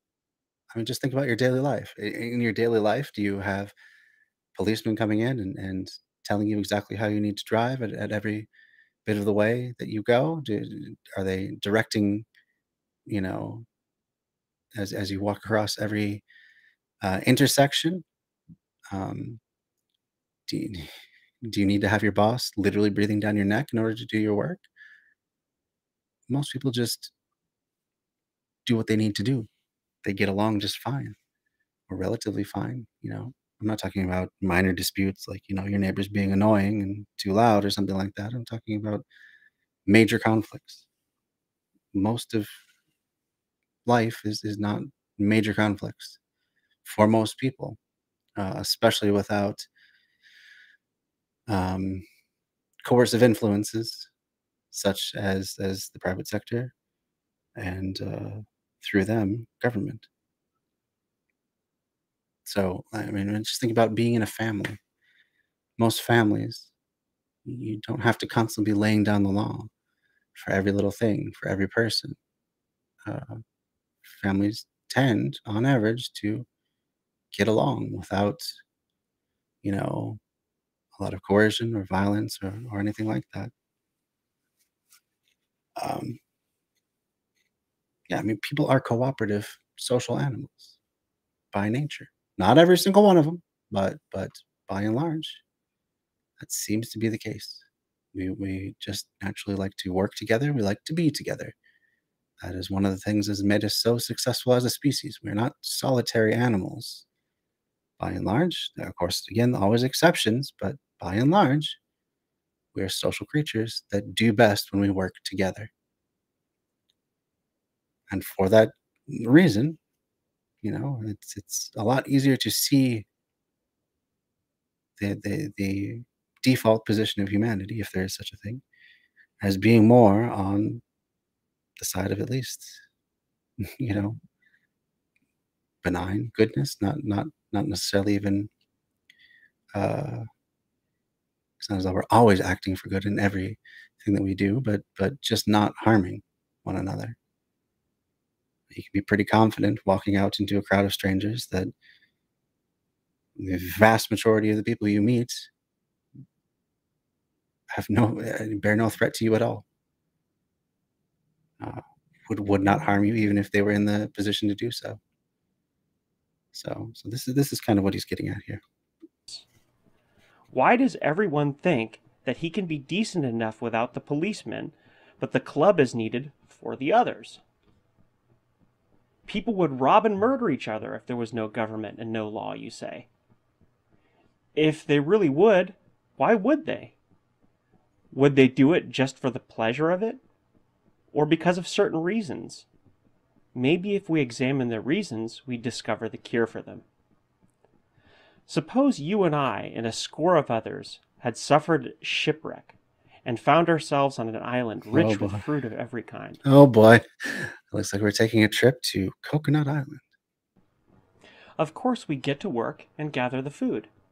But suppose one of our number should declare that it all belongs to him, that Interesting. no one shall have a single morsel unless he first pays tribute for it. We would be indignant, wouldn't we? We'd laugh at his pretensions. If he'd try to make trouble about it, we might throw him into the sea, and it would serve him right, would it not?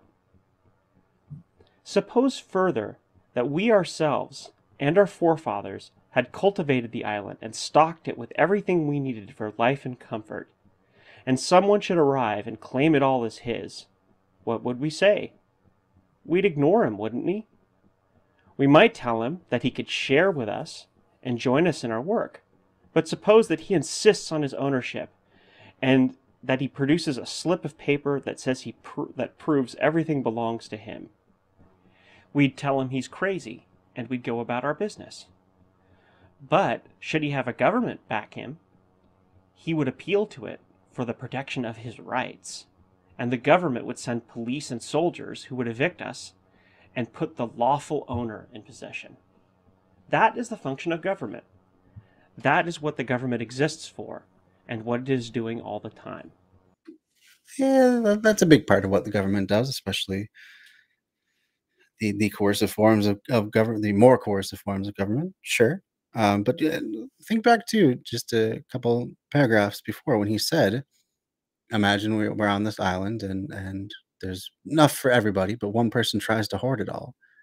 They would be thrown into the sea, aka kicked off the island at the very least, if not killed. I mean, it depends on how many other islands are nearby, depends on a lot of things, but the implication is that force is done to them. So again, in that society, there's very little coercion, there's very little force, because most people just get along and they're fine. But for that one person, there had to be coercion, there had to be force, there had to be violence done to them for the good of everybody else. Because if that person had their way, they could inflict tremendous violence above and beyond what was done to him. And at the same time, he could avoid all of that violence just by trying to get along despite his own desires with everybody else. Not as much so the other way around. If one person hoards everything, then more than likely there's going to be other people among that group that they don't find any use for.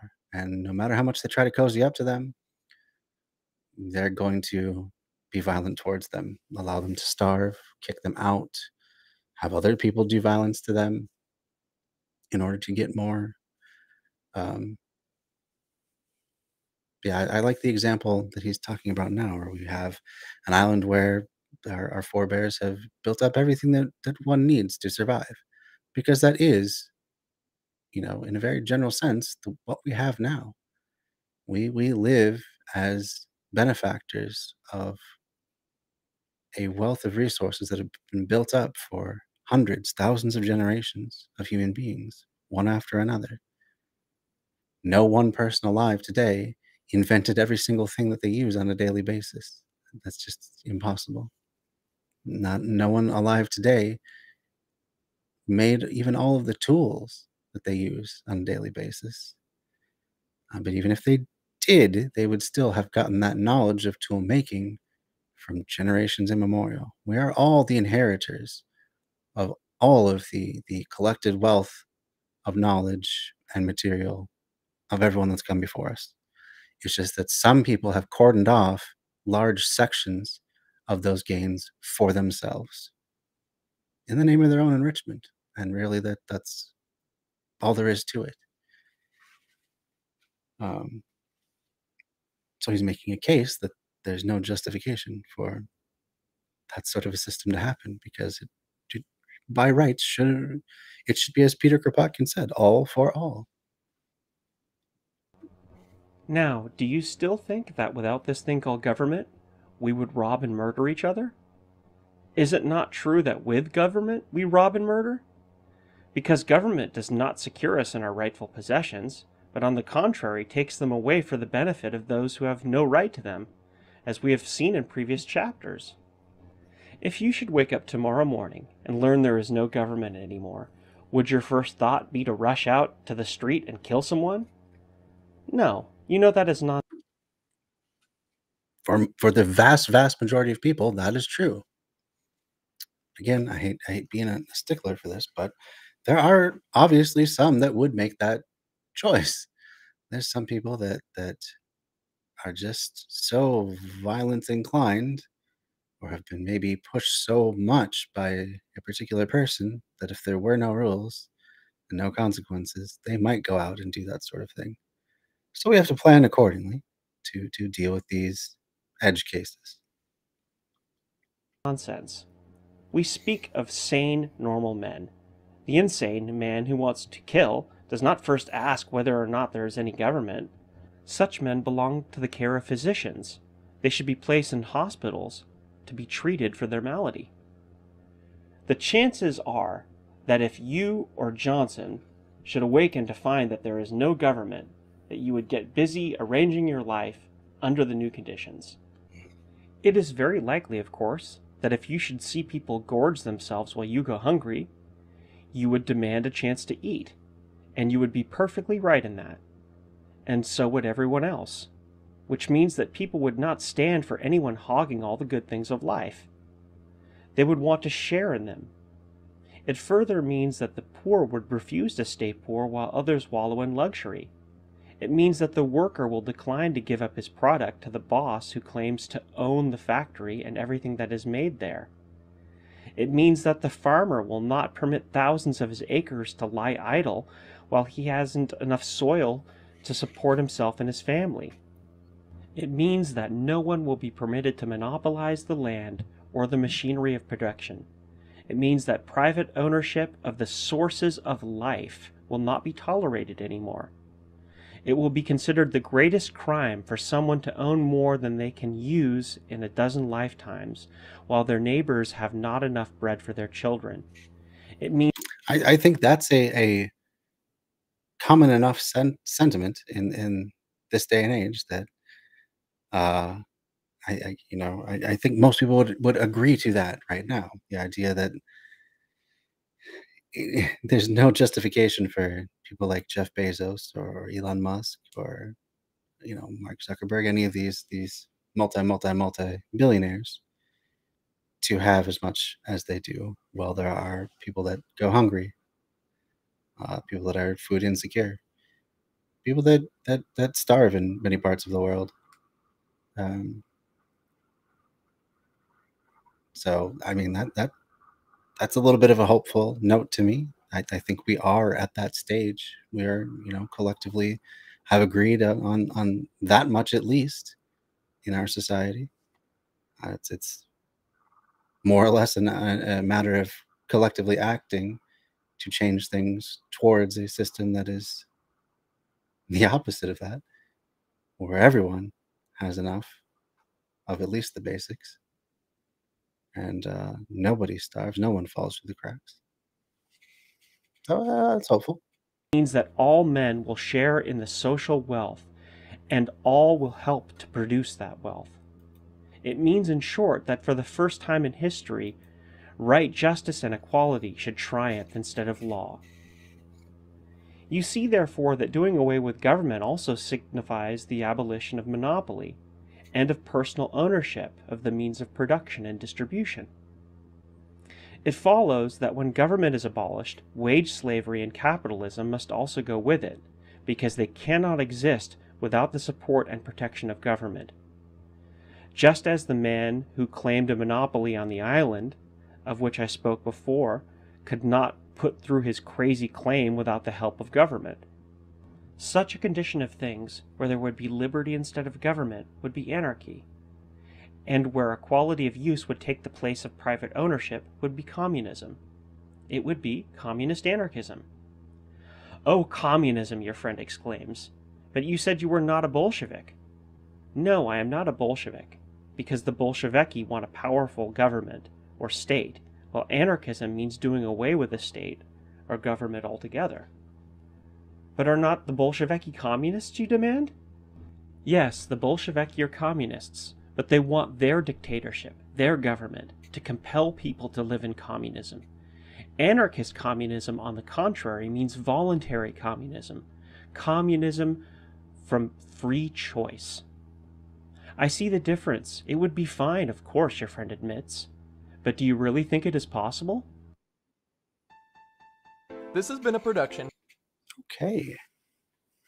I'll let of the Audible ad run, Anarchist. 'cause I You do. can find more Audible Anarchist on YouTube. There you go.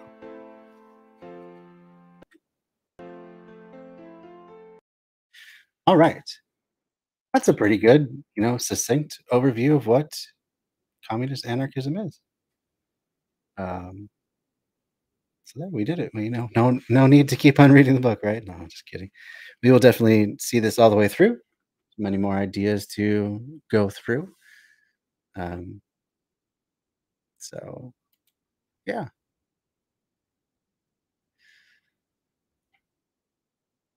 Yeah, definitely. Um, again, I do feel that he is coming at things from a very individualist anarchist position, because he's not talking about organizations. He's not talking about systems of deciding what's right and what's wrong. He's mostly just talking about anarchism in the philosophical sense of no one having the right to dominate anyone else, basically. No one having the right to lord it over anyone else, hoard resources. And I think that's a very important point. I think that's something that I really think leftists should uh, hone in on a lot more. The idea of hoarding, because the retort is always from the capitalists. Oh, well, who are you to stop people from earning more? Well, if you can't put a cap on the upper limits of what people can achieve, that's just going to stifle production and stuff like that. Well, if accumulating all of that means hoarding a bunch of resources at the expense of other people even having access to them, that seems like a good reason to put a cap on the upper limits of what people can take for themselves. No one should be able to hoard so much so they can do things like distort the government, uh, control all of the housing, um, control all of the jobs, even. These are very dangerous situations to be in, because it makes the conditions right for further exploitation. You can extract all kinds of favors if you control all of a resource.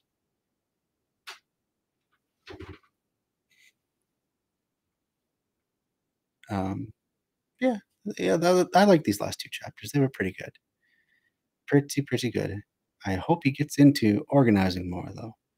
Let's see what the next few chapters are going to look like. Let me just quickly take a look. So that last one was, what is anarchism? Next week we will cover, is anarchy possible? And then we have a longer chapter called, will anarchist communism work? Let's see what's why revolution.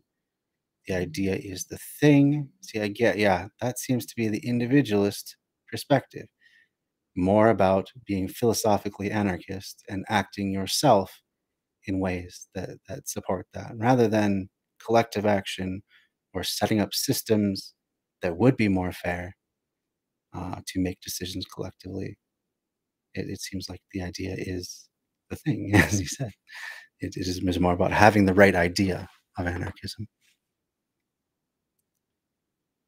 which I disagree with. I don't think that should be the focus. I think sharing power, acknowledging coercion, and working to reduce the need for coercion as much as possible through systematic collective action, that should be the focus. Much more so than just getting your own personal philosophy right, uh, or personally acting in a anarchist or communist anarchist way. And there's preparation.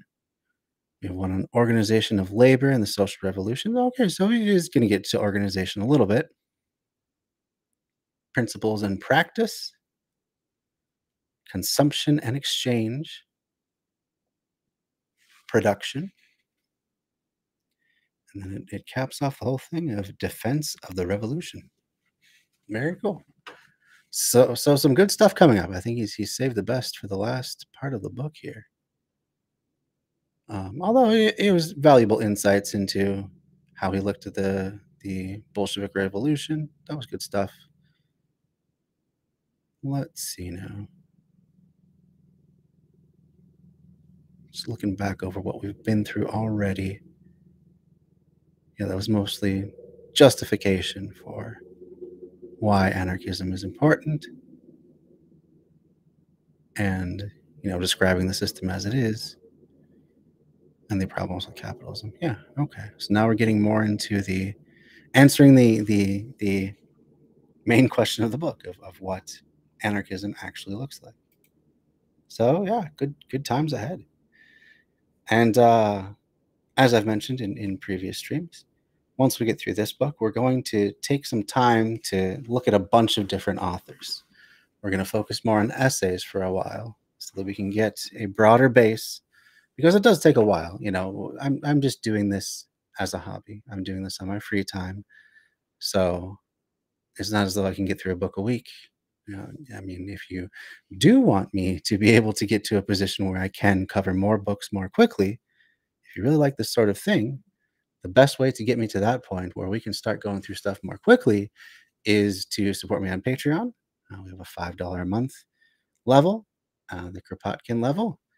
And if I can get enough people doing that, then I can start making this maybe even a part-time job, maybe even eventually a full-time job.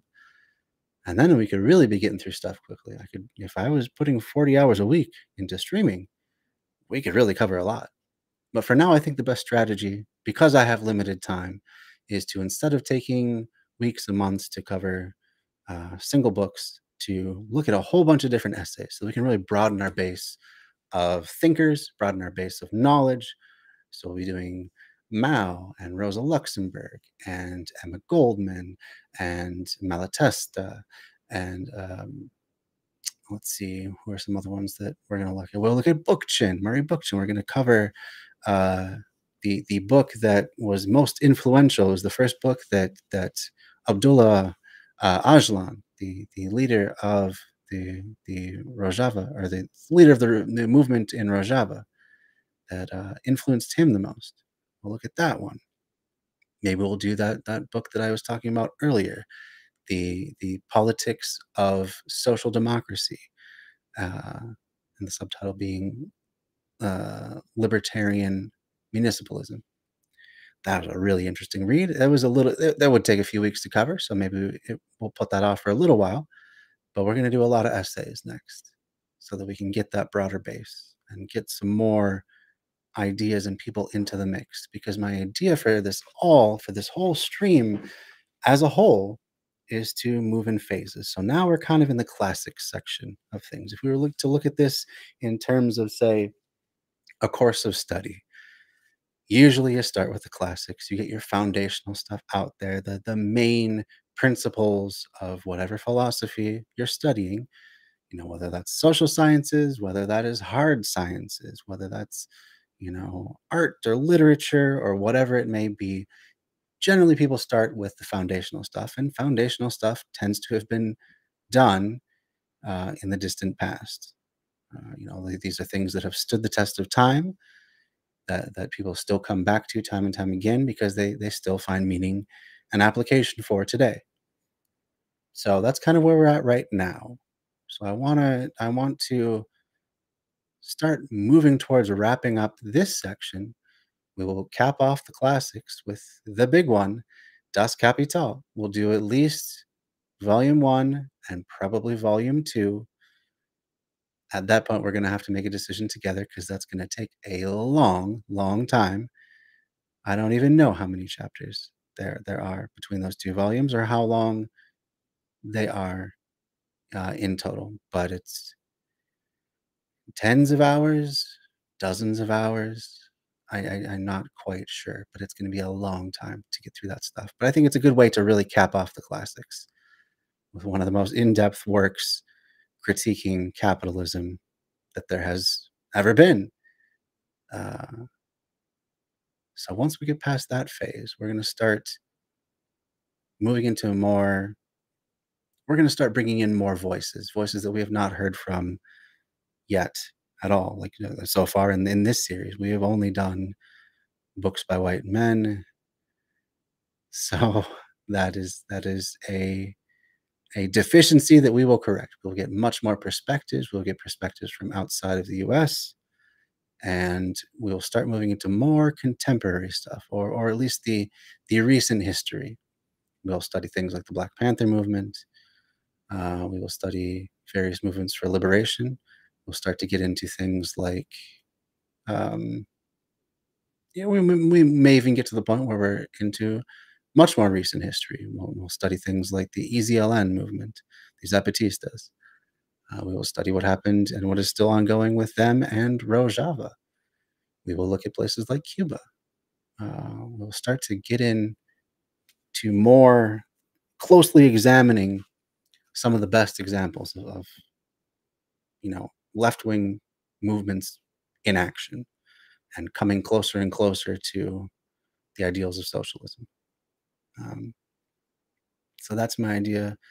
That's the idea for phase 2, is to bring in a whole lot more strands of things and not just look strictly at leftist political philosophy, but look at a more broadly liberatory set of philosophies. We may even bring in things like liberation theology. We may look at a whole lot of different things, but the idea will be to really weave in a whole bunch of strands. Like right now, we're basically in the black and white times, but we really need to add a lot more color eventually, if we're going to have any tapestry worth of or built of ideas and theories that is worth holding on to in the end. And then for phase 3, this is just a thumbnail sketch at this point. In phase 3, we'll start to develop our own ideas about all of this stuff. We'll start to articulate these things in ways that make sense for us. We'll get into ideas of actually starting to put these ideas into practice. How do you start a group? How do you start a movement? What are some pitfalls that we need to look out for? What are some ways to not leave any voices behind? That's my kind of thumbnail sketch vision for phase 3, but we're a long way from there yet. A lot more time to go, just in the classics, in fact. But yeah, that's the overall idea. All right, I think I will wrap it up for the night. Thank you all for joining me. I don't think I have all that many people watching right at the moment, so I don't know that we'll raid into any channel that other than perhaps channels that are on all the time. So there are a few channels on Twitch that are just on all the time, and they're always putting out content. Moving Train Radio is one that I like to do a lot. That's a great online Twitch radio station that plays folk songs and covers politics and all sorts of cool stuff. But I think I've done MST3K recently, but I have not done Riff Tracks, and that's another one that is often on. That is not an actively managed channel, I'll put it that way. But it's a one that you guys, I think, will find a lot of value in. If you like Mystery Science Theater, you're definitely going to like Riff Tracks. Here's the link to that one. In case you're watching this after the fact, which tends to be the trend. I always get a lot more views after the fact than I do during the live event. And, if you're watching this and you want to give me some feedback on why that might be, if perhaps my schedule is off of yours, if there's more convenient times that I should be doing it live, or if it's just you enjoy doing, passively listening to it at work or, while you're doing chores or whatever. I would love to know what the reason is, because that definitely is the dominant way that my content is consumed. It's after the fact, which is great. I'm so proud of the work that I do, that it's good enough for a lot of people to want to listen to at any time, even if it's not live. But I'd just be curious to know what the answers would be, and if there's anything I could do to kind of tweak my schedule to include more people in the live events, because it's always more fun when more people are in here. So yeah. All right. Well, we will go ahead and raid into Riff Tracks right now. left the link for them already. Don't forget, if you are a leftist creator, to come over to facebook.com/leftsignalboost and sign up to be part of our creator collective. If you do live streams, if you do videos, even if you do podcasts, we're trying to get a separate collective going for podcasts, but there's no reason you couldn't join Left Signal Boost TV collective as well. But we're all just we're all voluntarily submitting our work to the same page. We all go live from this page. You could be watching it from this page from Left Signal Boost TV right now, in fact. The idea is just to share an audience, to share our promotions, and to help each other out as comrades. And that's really all there is to it. There's no requirements if you join to post any certain amount of times, to go live any certain amount of times. It's all just kind of up to you and what you want to contribute. And that's it. We don't, we're not going to make any claims on your content. You're free to put it up and take it down at will. It's just a way for us to help each other out. And that's really it. So come on, check it out. And also go follow that channel too on Facebook. Facebook.com/leftsignalboost. Take you right to it. No, that's not what I wanted to do. I wanted to raid a channel. Go check out Riff Tracks. Fun times always. See you guys this Friday for more of the SJ Witcher. Should be a good time.